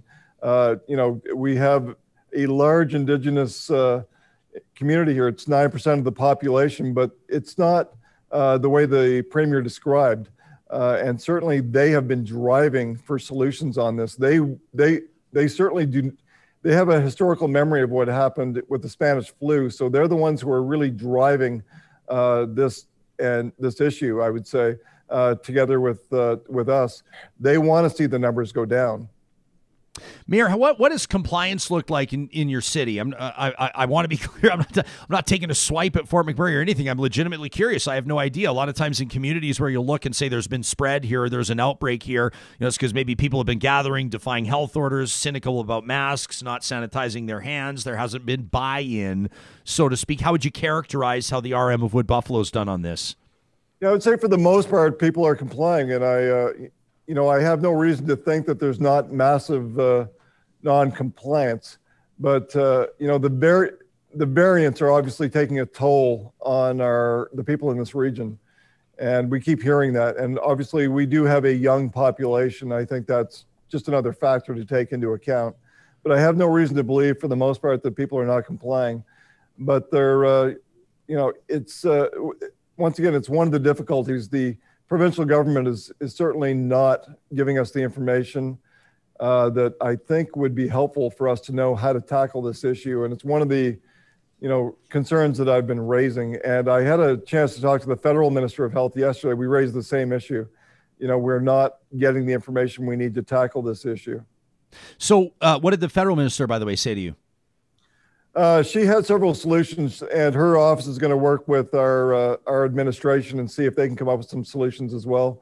They talked about the rapid testing kits as being a potential solution, and then they talked about vaccine supply as being an obvious potential solution. So they're taking a hard look at both of those issues, and now that they kind of understand the situation better after our discussion yesterday, they're going to have further discussions with administration to see exactly what can be done. But one thing that I like about the Ontario approach is they declare an area, when they have an outbreak, they call it that. They recognize that, and they focus on making sure that that area gets special attention or extra attention. And that's one of the difficulties I'm seeing in this region, is that we are currently not getting that special attention, or there's no difference. Like, we are treated like every other part of Alberta right now, which under normal circumstances might make perfect sense. But unfortunately, the outbreak is not treating us like every other part of Alberta.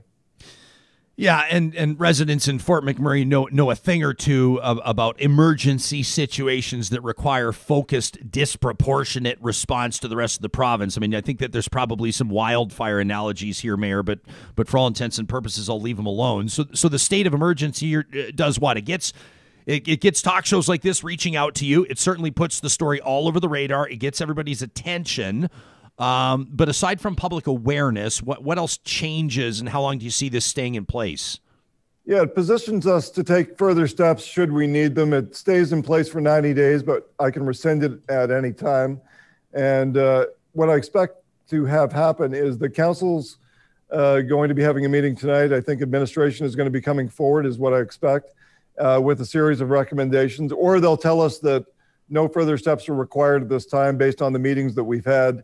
There's going to be some progress made. So we'll see where it goes, but it positions us to take additional steps should they be needed. Mayor, before I let you go, thank you for your time. I believe it was the last time we spoke, maybe it was a couple of times ago, about 911 dispatch being centralized. And of course, we had fire chiefs on from Fort McMurray, from Red Deer, from Lethbridge, and we've spoken to them in Calgary as well as mayors, yourself and your colleagues. What's changed, or what update can you give us now that we're a couple of months into this, the centralized 911 dispatch? Where is that at? Yeah, the legal process is just on hold right now, and anybody who's gone through the legal process will know that that's not an uncommon result once legal proceedings have commenced, and there's discussions happening. And, we're not sure if they're going to bear the fruit that we all wish that it would, but our fire chief is heavily involved in that, and we'll see if it gets the result that we'd like. But I always remain optimistic, not only about the COVID situation, but about EMS as well. I think cooler heads will eventually prevail. We know we're right on this. We're looking to protect people's health. In my view, that's the most important thing, and that's the primary responsibility of elected officials, and not only our level of government, but the province. So I think, when they take a hard look at it and look at the data we present, I do feel optimistic that they're going to do the right thing. Mayor Don Scott, Regional Municipality of Wood Buffalo, Mayor Fort McMurray, essentially, sure appreciate you appearing on the show, making time for us on short notice. Thanks for this. Always happy to be with you. Yeah. We know we have audience members up in that part of northern Alberta. We'd love to hear from you. You can hit us up on the hashtag RealTalkRJ, or, of course, you can send us an email to talk@ryanjesperson.com. We're seeing a lot of feedback on Twitter right now, including on our previous interview with Petra, Schulz and Dr. Elaine Hyshka. And please do keep those comments coming. We want to get to as many as we can. We very much care about what you make of what you're hearing or seeing on the show and how you're processing it. Doug Darwish chiming in on Twitter using that hashtag. Says with regards to closing these supervised consumption sites, it says it's like the UCP scorched earth policy. He says it's a disgusting continued attack on addiction and mental health supports. Boyle Street and Spady are essential services. This is policy paralysis, failure to act, refusal to act, or acting too late. That from Doug Darwish. I appreciate that tweet. Park Power each and every day, not only powering our hashtag, but providing Albertans with internet, electricity, and natural gas services. And hey, if this is your first time joining us on the show, you may be interested to know that at the click of a button or two, you can change your service provider. That's the way it goes. And if you bring your services over to Park Power, you bring your business over there and use the hashtag 2021-RealTalk when you sign up, they're going to knock $70 off your first bill. I've been encouraging you over the past couple of weeks to follow Park Power on social media. I love their Instagram. They got tips on cutting down your power usage. A power company that wants you to use less. I appreciate that. I also like the fact that they give 10% of their profits. 10%. To local nonprofits in the communities where they live and work. You can find out more at parkpower.ca. Also, a big shout out to the team at Clean Air Club. They want you to save money and breathe easy. Go to cleanairclub.ca right now. You sign up, let them know it's simple what size furnace filter you need. It's stamped right on the side of the furnace filter. That's the big cardboard box, the thin, narrow box that's wedged into your furnace. You're supposed to change it. They want you to make sure that your family is breathing the cleanest air possible. Probably in the last 100 years, we've not spent a year focusing on clean air as much as we have this past year. You'll pay less than you do in stores. They'll drop it off on your doorstep via cleanairclub.ca. Well, we had a powerful conversation with an emergency doctor, Joe Vipond, yesterday on the show. If you missed it, it was the first interview that we did, an ER doc out of Calgary that was talking to us, first of all, about this spike in cases and the variants and basically what people need to know is they're processing numbers around new infections and hospitalizations and ICU admissions. The doctor, by the way, said there was some good news. He pointed at vaccines, and he said we're seeing fewer and fewer deaths. He said that's a good thing. So it's not all doom and gloom. But one of the things that's really troubling as we learn more and more about it is long COVID. And we talked to a couple of COVID survivors yesterday, a mother-daughter duo, both of them doctors. And if you missed that interview, make sure you check it out. They told us about the longer-term effects, and many of you responded to that. We asked you to use our hashtag and to share with us your long COVID stories. And here's what some of you had to say to us. These are the tweets that you passed along to us when we asked about your long COVID stories. These are people, keep in mind, that statistically are recovered, right? These are recovered cases. So Mina, for example, sent us a tweet. She says, month number 5, taste comes and goes. My sense of smell, non-existent. What about this one from Courtney? Courtney says, I tested positive in early December. Almost 5 months later, I still struggle to exercise. It says for 20 years, by the way, I was working out 4 or 5 times a week. 90% of all taste and smell. Courtney says, I mean everything, like air, water, everything tastes like hot garbage. Says I'm far from recovered. Imagine breathing in and it tastes like hot garbage. Colin says I've been lucky in that my long COVID hasn't been as bad as many others. Says I'm almost 4 months since positive and I still have fatigue issues. But the main problem is that if I overexert myself, typically it leads to 2 or 3 days of fever and cough and muscle pain and headaches. Man, oh man. How about this? Milo says, my 19-year-old daughter lost taste and smell in October. She can now somewhat differentiate, somewhat differentiate salty and sweet, but mostly everything tastes and smells like mold to her. I mean, imagine that. These are just the ones that were sent to us yesterday, right? I mean, these are the ones, this is just a handful. Health experts are telling us that between 10 and 20% of people that contract COVID and that get through it will still deal with long COVID. One of them is a criminal lawyer from Edmonton by the name of Ashley Antonio, and her experience has been difficult to say the least. She contracted COVID back in March of 2020, and 400 days later, she's still experiencing debilitating long COVID. We're so grateful, Ashley, that you've agreed to speak with us this morning. Welcome to the show.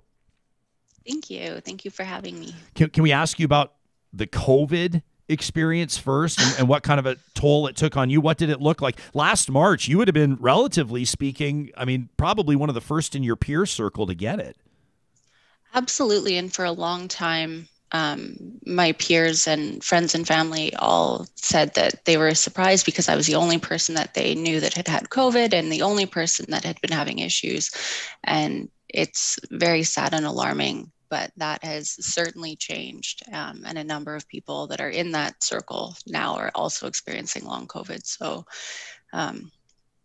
it's not something that I wanted to be a pioneer of, but here we are. Yeah, to say the very least. So when you were sick, you hear some people talk about it and they'll have relatively mild symptoms. Other people will say, and we've had interviews on this show, young people saying, this is the most sick I've ever been times 10, like on their back. We've talked to people that have been on oxygen. We've talked to a couple people that were in comas, quite frankly. What did it look like for you? What was the experience like? And how long did it take to sort of get to a point where you thought, okay, I'm starting to feel like I'm, quote unquote, recovering now? When I was in the initial acute COVID, it was in March, so they weren't doing testing unless you were essentially requiring oxygen. So when I phoned 811 and described my symptoms, I had everything except for a cough. And at the time, if you didn't have a cough, you didn't have COVID. So I just assumed it was a stomach flu. It wasn't a pleasant experience, but it wasn't the worst thing I've gone through. After a few days, I started to feel better. And it's like, great, this is over. Perfect. Let's move on with my life now. But then I started to feel better, and then it started to get worse again. And then I would have a few good days, and then I would get sick again. So I started to suspect something wasn't right. But it didn't start to get really, really bad for about 6 weeks after. And then that was my first hospital admission. And at that time, I wasn't able to breathe. I had a very high fever and was having hallucinations. And what eventually got me to the hospital was I couldn't feel the whole left side of my body for about half an hour. So I was worried that I was having a stroke. I guess now I was worried I was having a stroke. At the time, I was quite delirious, and my husband was the one that brought me to the ER. And they ran a battery of tests, and everything seemed normal with the exception of my symptoms and how every time I moved, my heart rate would jump up to 160 or 180 just from moving my leg. And my oxygen would drop to 70 sometimes just from sitting up. And it was just inexplicable to them at the time. So this, I mean, first of all, terrifying. But second of all, probably pretty difficult to wrap your mind around what's going on. If I'm understanding clearly, you're saying this is 6 weeks after you supposedly recovered. Yes. What are physicians? What are ER docs? I mean, what does triage look like? What are they telling you at this point? Is this, is it striking you that it's almost new to everybody, that this is these are uncharted waters, so to speak? Absolutely. And that made it a lot more terrifying. I've been lucky to have unbelievable doctors at every stage, from the emergency room to my long COVID clinic that I'm a part of now. But no one knew what was going on. And I mean, even now, a year later, it's still a mystery to everyone. So you can only imagine a year ago, no one could explain anything. The assumption initially was that it was some sort of virus, but as any doctor will tell you, it's really difficult to test for viruses. So they discharged me and said, basically, come back if it doesn't get better. It didn't get better. And I came back, and one of the ER doctors, who has been life-changing for me. I had read something about people that have had COVID and having persistent lingering symptoms that sounded a lot like mine. So though they couldn't explain anything, and at the time when they gave me COVID tests, they were obviously negative by that time, she referred me to the long COVID clinic run out of the U of A. And eventually they did an antibody test and confirmed that it was COVID, though those antibodies only lasted a few months. And I started the process of going through a battery of testing. I think there's 8 specialists now that I work with on a regular basis. But I may have been the first member of the long COVID clinic in Edmonton. Yeah. I mean, and I mean, when you say 400 days, I mean, as if I need to tell you this, Ashley, but the terrible thing is that, you've been going through this now, for what, 14 months plus? Do you literally, I mean, is it when you describe waking up and feeling a certain way, or the onset of symptoms, some of them that are unfortunately so familiar to you at this point, do you have, I mean, are there things that trigger it? Do you even know when it's going to happen? I mean, you've committed to doing this interview with us. Is it quite possible that you'd have woken up this morning and just been into one? I mean, is that kind of how it flares up without warning? It's usually, I usually get a good week every month. And then I'm able to predict when the relapse is going to happen, because things I'm an old hat at it now. My stomach issues start, and then my head issues start, my vision blurs, my ears start ringing, my joints get unbearable, and it just follows its usual progression. I think the most frustrating part of it, though, especially in the career that I have, is the brain fog. And I know a lot of people talk about it, but I think the most difficult part is that we use words that are quite common words, like fatigue and brain fog and a headache. And they just don't describe the severity and the extent. I mean, I suffered from migraines prior to this, and the headaches that I have now are inexplicable and unbearable on a level that my severe migraines never were. The words just don't properly describe how debilitating the condition really is. So, I mean, this is, as mentioned, you're a lawyer. I would imagine we're thinking, like, some people in our live chat right now are saying that the economic ramifications of long COVID, we have basically no idea how significant this could be. I mean, it sounds to me, whether you're a lawyer or whether it doesn't matter what you are. It doesn't matter what you do for your job or your profession. This is the type of thing that could knock you out for a week or a month at a time. As you try to evaluate what your next month or year looks like, you seem like a pretty even keel person. How do you approach it? How do you wrap your mind around it, considering the fact that you're participating in studies to try to help healthcare professionals better understand this, but really, I would imagine you feel like maybe even a bit of a guinea pig. Absolutely. I'm a guinea pig. I think my blood has been sent to 4 different countries at this point. Wow. But it's hard. It's hard to plan your life around this. I don't know if it's going to end, and doctors can't tell me if it's going to end. So it's very frustrating, and especially I think most lawyers would attest to being a little bit type A, and you like to plan things and have your life in order. And I've just completely lost that ability. I'm very thankful that my colleagues have all been very kind to me, and everyone's been very understanding and compassionate. But I know a lot of people aren't that lucky. I also have benefits. A lot of people don't have that. There was a period of 5 months that I had to be on disability because I wasn't even able to stand up during a shower. And if I had a shower that day, that was the only thing I could do. I would be in bed the other 23 hours and 45 minutes. So this is something that is so unbelievably debilitating that I don't know how it's not going to potentially crush us economically when young, healthy, vibrant people aren't able to have a shower, and we don't know if that's going to end for them.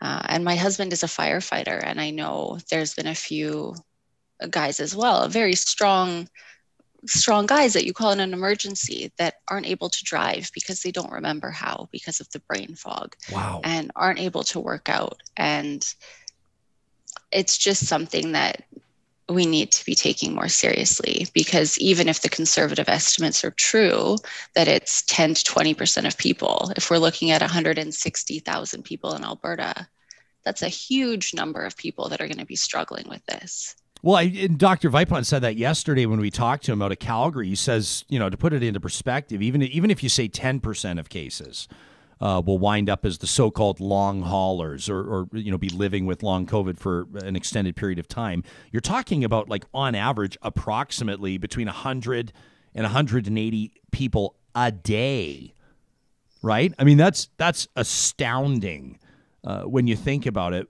How is your experience and your ongoing experience, I mean, your lived experience up until this day, and I hope it all evaporates and goes away, obviously.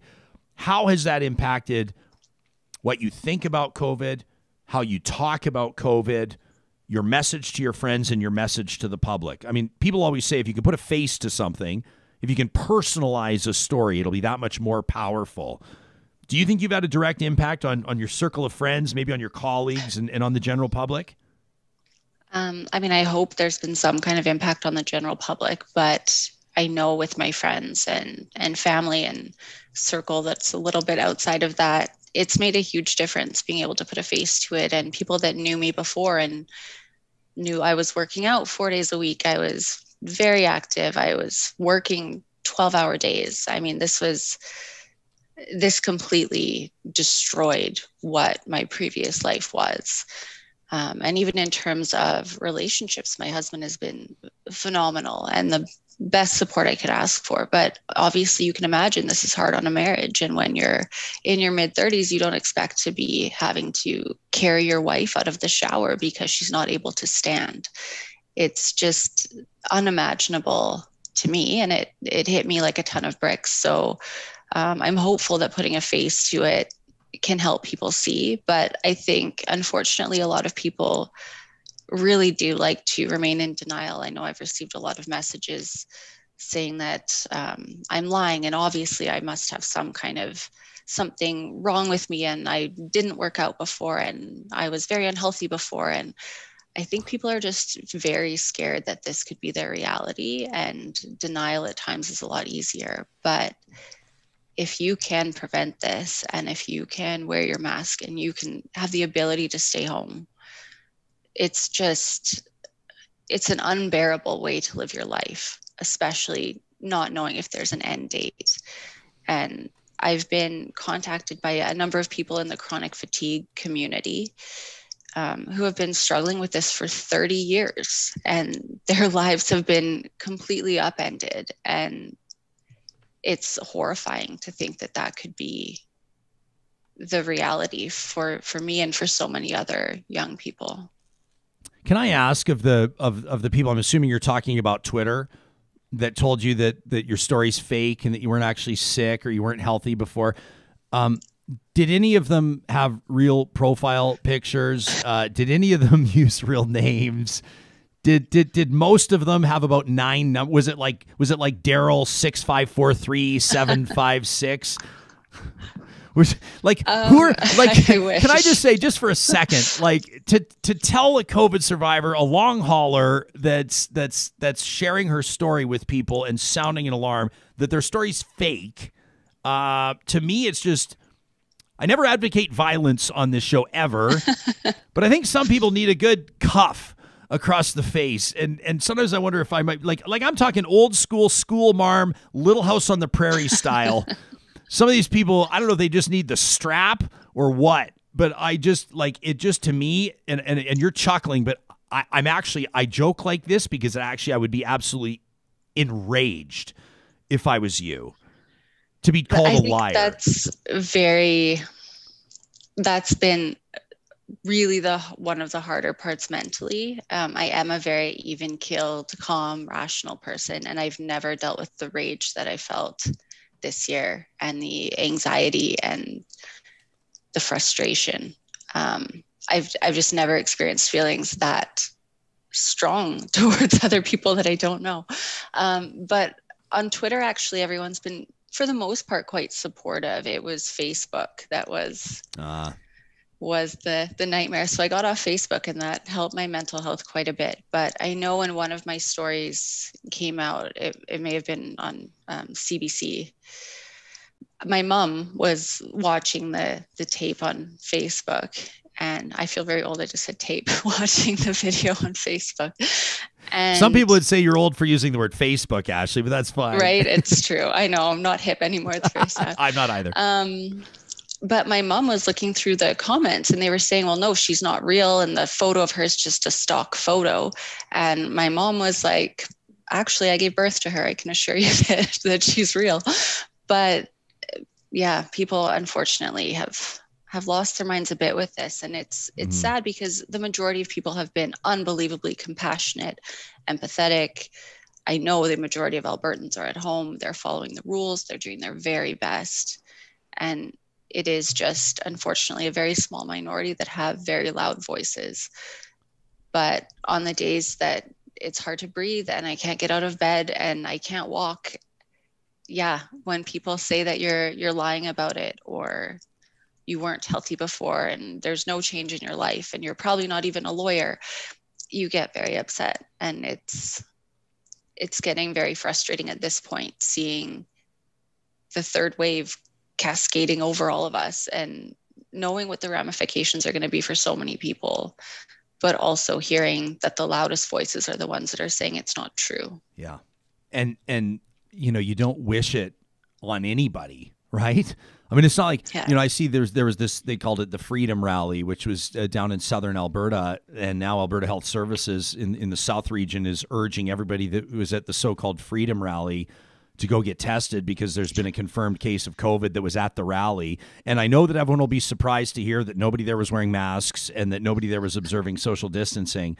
And then part of me, like the real jerk in me, goes, well, maybe if some of them get COVID, then it might go a long way in convincing them that it's real. But that's the last thing anybody wants. You don't wish COVID on anyone, obviously. But it's tragic in my mind. I mean, regrettable is not a strong enough word. It's tragic that it's like it has to become real to people for them to believe it's real, for them to believe the expert voices. And I just, as a society, I'm just like, when we started, and I don't think general society is to this point, but when we see a faction that's lost respect for, that's lost trust in institutions around medicine and science, you know, suggesting that physicians have something to gain by perpetrating an agenda. I mean, just some of the stuff out there. And I get that there are people that think the world's flat, and there are people that think all kinds of things, and you know, you can't argue with stupid, for sure. But I got to be honest, I'm a little surprised at the number of people that I see openly and actively questioning the science from researchers and professionals. And that's something that's going to take me, I don't know if I'll ever be able to wrap my mind around it, quite frankly. No, me neither. Absolutely not. And I can't help but feel so bad for the healthcare professionals who are so traumatized by what they see. I mean, I can only imagine the nightmare that they face every day when they go to work. And a number of them have contacted me and have been a wonderful support and give me great advice. But they say literally when people are on their deathbeds or about to get intubated, they're still yelling about how they're getting paid by George Soros to infect them with this fake virus. And it's really inexplicable to me.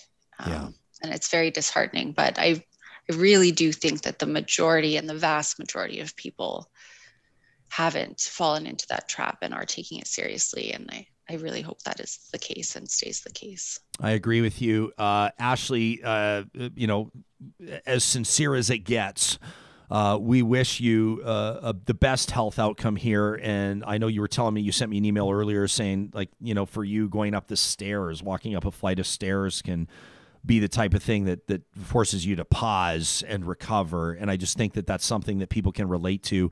Obviously, yourself, a young person, a healthy lifestyle, and it can happen to you and it can happen to anybody. And you have a powerful story. I'm grateful you've agreed to share it here, to be an open book, so to speak, on Real Talk. Thanks for making time for us.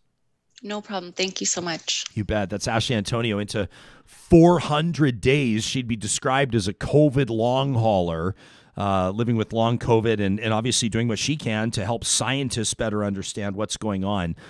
We want to continue to receive and be able to amplify your stories and your experiences. This one here from Stacy, who used the hashtag RealTalkRJ. That's our hashtag to tell us about her long COVID experience and what a perspective check this is. Let's get into this one. It says 14 months in. So Stacy's timeline is kind of comparable to Ashley's there. She says 14 months in, I can't carry anything up 2 flights of stairs without stopping for a break in the middle. Tremors in my hands and legs make me feel like I'm shivering all day. The only place I don't hurt is the bath. She says I'm taking 3 to 4 hour baths most nights to find some peace. Stacy says I've gotten, don't know where I am lost in the grocery store. Says I can't find words for things. The other day I asked my mom if she thought my Pomeranian would grow back in my garden. She says, of course, I was talking about my peonies. Or peony. Says, following any book, checklist, or recipe feels impossible. I have to take it one sentence at a time. I'm trying to plan around the good days. Recovering from the bad ones leaves me nearly unemployable. Who's going to hire somebody who can work 4 hours a day and then needs 3 days off? Stacy says the future is bleak, especially for those of us who never had a positive test. Accessing care can depend on results, which is a whole other story. So I reached out to Stacy privately because I knew it was going to happen. I said, if I read this, someone's going to say, well, she didn't get a positive test. How do you know it's COVID? How do you know it's not something else? How do you know it's not meningitis? How do you know it's not Lyme disease? How do you know it's not something else? So I reached out to her. She says, my mom and I were diagnosed clinically. She said it was early, like March 2020, when tests weren't done for everybody yet. So she says I took my mom to the ER during our quarantine, and the doctor did a chest x-ray and told her that she had COVID lungs. So then when my symptoms kicked off by proximity, they diagnosed me as well. She says, I have good days, but they're still the exception, and I always end up paying for them. Stacy's a young woman. She says, I still have to learn to pace myself. I still have to remember that I can't do what I used to do. I'm still grieving the before all this Stacy. She's grieving the loss of her life pre-COVID.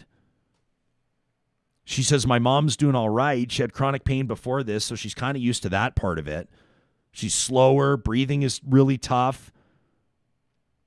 She says she gets a little spicy at all the stuff that's happening in the world right now, like nobody seems to care what the virus can do. And Stacy says, I'm feeling the same way. She says, but we're both happy to be open about it. That's why she's sharing with Real Talk. She says, and go ahead and read my tweet. I'm prepared and ready to fight the comments section if I need to. I don't think she's going to get a fight.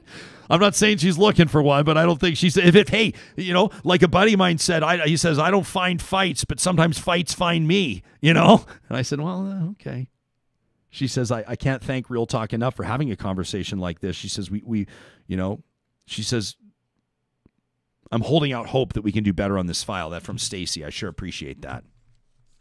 Want to get to another story that's got people talking about today. It's kind of comical, but it's actually not funny at all. But first, we'll remind you that the team at Westworld Computer is a proud partner of Real Talk, and right now they're ready to pump up your workouts and your backyard barbecue season with the Sounds of Spring audio promotion. You can save up to 60% off audio products from brands like Beats, Ultimate Ears, JBL, and more. Plus, they carry Sonos. If you've never heard of Sonos system in action, do yourself a favor and check it, right? These things can pound.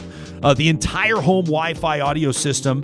Westworld is now offering Sonos portable speakers. You can enjoy music, voice control, multi-room listening at home, Wi-Fi, Bluetooth streaming, all-day battery life, and waterproof durability on the go up until the end of this month. So you got, 3-4 days left. 12 months at Westworld. 12 months, no payments, no interest on any Sonos orders. You can find them in person at 170th Street, 103rd Avenue in Edmonton, or at westworld.ca. A shout out to the team at Local Waste.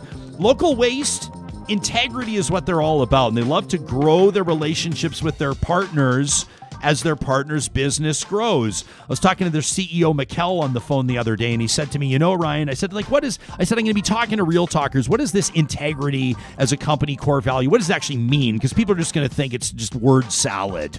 He goes, let me tell you exactly what it means.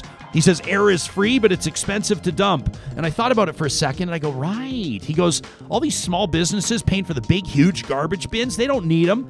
They're dumping air, and it's expensive to dump. He says, we start you small, Your business grows, your bin grows. That's how Local Waste runs the business, and it's what it's like to work with them. Locally owned at localwaste.ca. Of course, I don't need to tell you they sponsor Trash Talk each and every Friday. You can send us your rants, your raves, your gripes to talk at ryanjesperson.com. Sarah Hoyle's the producer of this show, now day 2. Pretty busy show out of the gates today, and we've covered a lot of ground. But to me, I mean, the theme, obviously, we're talking about a lot of things here. Really powerful conversation with Andrew Parker out of the gates. But this long COVID conversation, don't you get the sense that no matter how much time we spend on it, it's still going to be just the beginning of that conversation? Time, unfortunately, is going to need to unfold for us to really understand the impact of this. Yeah, I think, when we look back, once we get more space between now and the future, we'll definitely get a better picture of it. The thing that I just can't wrap my head around is, I don't know if you've ever watched a show like The Walking Dead, like a zombie movie or like Zombieland. And, you think, come on, that can't happen. Like, it will never get that bad. And then we watch how people are not heeding, the experts, the medical experts, the science experts, and now we're seeing the spread. I never would have believed it's possible. I never would have believed. I was like, it's too far-fetched. Zombieland is too far-fetched. How do you feel like, Sam, when you guys take a look around the world around you, would you characterize, do you think most people are on board? Following rules, following regulations. How do you perceive that? I think so. I think it's another one of those cases of a very vocal minority. Like we're in this place where, the vast majority of people I see in the world wash their hands, carry sanitizer, put masks on, stay away from each other, and it's just become part of normal life now, right? Mm-hmm. Like I think that's another thing is we have the whole idea of the COVID protocols are just baked into our existence now. I when I leave the house in the morning, I'm always checking my pockets to make sure I have a mask on me, right? Yeah. And it's I think that we learned how to deal with this, but then we're just plagued with people that still don't think. I mean, the biggest thing that jumped out of me in that last story was when Ashley talked about doctors will talk about people on their deathbed denying that it's COVID. Like, how much more real does it have to get when you're lying in a hospital bed, dying, and still saying, oh, you're a paid plant, this is not a real thing? It baffles me. And what's the end game? Like, the whole, I don't know. I guess sometimes I think I'm guilty of trying to make sense of something that just doesn't make sense. And so, what's the end game in figuring out, denying something that to me is just so, as a matter of fact, and you know me, I'm not like the person to like put my hands on my hips and be like, that's offensive. Like, I'm offended and that's offensive. But it's absolutely offensive. Like, that's why I sort of dug into that a bit with Ashley Antonio. When somebody's like, you survive COVID, not only do you survive it in a way, but you're continuing to deal with it on a daily basis in a debilitating way, and people are reaching out on social media to contact you to tell you that either you're not real or your experience isn't real. I'm not sure I have the capacity to remain calm through that. I mean, it's mind-boggling. To me, just to go back to, that vocal minority, I think what really we need to really kind of look at is who are we giving oxygen to? And I don't mean oxygen in hospital beds. I mean, in media, who saying that we need to have, equal representation. We need to have all voices heard. And sometimes, it's not, the coverage of someone that's doing a march or whatnot. I don't know that is representative of what's actually happening. It's a few people. And so it's, what are we giving life to? What are we giving space to, oxygen to, however you want to. Yeah. Well, and this is a bigger conversation. Yeah. So like you as a producer of a talk show, this is we're going to have these conversations every day. We had a conversation earlier today with Andrew Parker. Do you show the video of this 14-year-old student at Rosslyn School, a black boy being beaten by a whole bunch of white boys who are invoking the N-word? Mm-hmm. They give him a concussion. He's got bruising all over his body. He's hospitalized. People are writing in saying the word beating is not strong enough for what that was.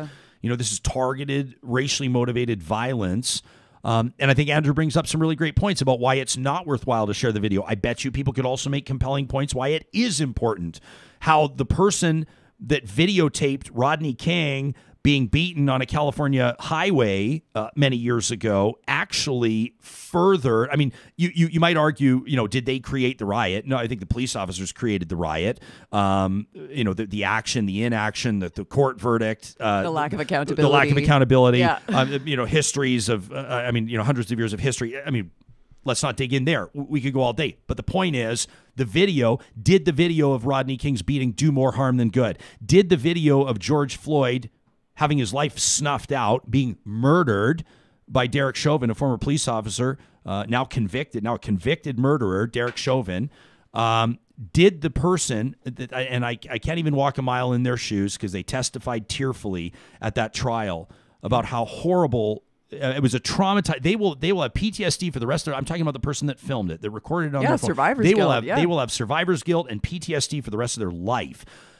But that video, them recording that video, I think led to the conviction of Derek Chauvin. But, and I just feel like, but we need to have a video? Really? Like, that's the world that we're living in. What if there wasn't a video? And how many events have happened that don't have videos? But that's the tragedy. Absolutely. And I mean, yesterday we had a discussion behind the scenes where I was like, I don't know that we need to show the video. Yeah. And to be honest, I have not watched the George Floyd video. And why have I not? Because I don't want to exploit the death. I don't want to be part of an exploitative action against someone that lost their life. I know what happened. I don't need to watch the video to know what happened. And it's a sad state of affairs that we need to watch videos in order to believe that there's racism. The thing is, I don't think you're the person that needs to be convinced, Sarah. Like, you know what I mean? True. And yeah. I'm there. Well, and that's just it. And like the video made it real for so many people. And it's like, you're right. The tragedy is that we needed a video. The tragedy is that this video had to happen. But particularly the George Floyd video, it was necessary to wake people up. It was necessary to build a movement around it. And it's such a horrible thing that it's actually necessary, but there's a huge segment of the population that still believes institutionalized racism is not a real thing. And this video lays it out as plain as day. So I feel like, we're not the people that need to be convinced. Well, and you're not wrong there, but also the video was integral in an arrest being made, in charges being laid, and in a conviction. I mean, it's one thing to change people's minds. It's another thing for justice. I mean, let me read from the Minneapolis police report, not the report rather, but this was the release. So this is what Minneapolis police sent out on May 25th, 2020, in the hours after. So this, let me get into this. Pardon me. I want to make sure that I'm accurate here. So this is what came out from the Minneapolis police. Okay, the post begins by saying Minneapolis police officers responded, and I want everybody, when you're hearing this, I apologize for doing this, but let the image be in your mind. Like allow, and I mean, unless you're traumatized, if you need to turn the show off right now, I understand. But picture the cold, picture that look on Derek Chauvin's face.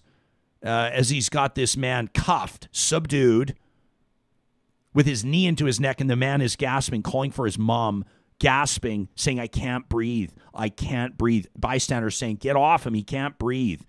I want you to picture that, and then I want you to tell me if this release sent to media and sent to the public describes what your mind is, describes what you saw in that video. Minneapolis police officers responded to a report of a forgery in progress. The suspect appeared to be under the influence. 2 officers arrived and located the suspect, a male believed to be in his 40s, in his car. He was ordered to step from the car. After he got out, he physically resisted officers. Officers were able to get the suspect into handcuffs and noted he appeared to be suffering medical distress. Officers called for an ambulance. He was transported to Hennepin County Medical Center by ambulance, where he died a short time later. At no time were weapons of any type used by anyone involved in the incident. The Minneapolis Bureau of Criminal Apprehension has been called in to investigate this incident at the request of the Minneapolis PD. No officers were injured in the incident. Body-worn cameras were on and activated during this incident. That's what Minneapolis police officers released. The man was handcuffed after physically resisting. He appeared to be suffering medical distress, which might happen if you're in handcuffs with a police officer pressing his knee into your neck for 9 minutes, right? So that's where, to me, video... Now, there may be two different conversations here as well, right? Like, is the video important to have as evidence, or is the video appropriate to show on a broadcast? And here's where I think it's a big gray area. You know, full disclosure, I've not watched the full 9 minutes myself either. I've watched as much as I could because I think sometimes you got to force yourself. But there's videos that I've not watched in life that I've done my best to get up to speed on so I can offer some commentary on it. And I always try to disclose that I've not seen them fully because I can't. I can think of things that I have seen. I mean, as a spot news reporter back in the day, showing up to calls and like ambulance chasing, as you might call it, and some of the things you see. I mean, never mind what first responders see, or never mind what our members of our military see and then walk with for the rest of their lives. But I don't know. I think to your point, the idea that there are two conversations happening simultaneously around, is it good for evidence? Absolutely. And then the public aspect, like, should folks be sharing it? Yeah, I'm grateful that there was video. I'm grateful that there was video because it took a year, more than a year, with a video to get this conviction. And, with all of those witnesses and all the accounts and everything, and it still took a year to get that conviction, and it wasn't guaranteed. So, yes, I'm glad that there's a video, but for public consumption, I'm not convinced. Yeah. This is something that I think is one of these gray areas, which is where the show intentionally resides. Like, not every story is tied up nicely with a bow and resolved every morning. Not everything is black and white or cut and dried or right and wrong. And sincerely, we always want to hear what you have to say about the things that we're talking about. Your feedback's very important to us. One of the ways that we ask you to provide feedback to us is by way of our question of the week. And if you check out our website, ryanjesperson.com, you'll be able to see it right at the top. Our Get Real question of the week. This week, past Monday, we don't have to tell you, the Liberals released their first federal budget. As a matter of fact, the first budget Canadians have seen federally in 2 years.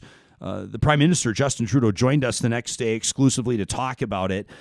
It involves a $30 billion pledge to develop a national child care program over the next 5 years. The program would provide offsets to boost availability of early learning programs, train more early learning educators, and reduce daycare costs to about $10 a day. It was a hot topic, obviously, and we're asking you to speak frankly by way of the exercise that takes about 2 minutes to answer our question of the week. Again, you'll find it on our website. We ask, is it a welcome investment, a cynical attempt at buying votes?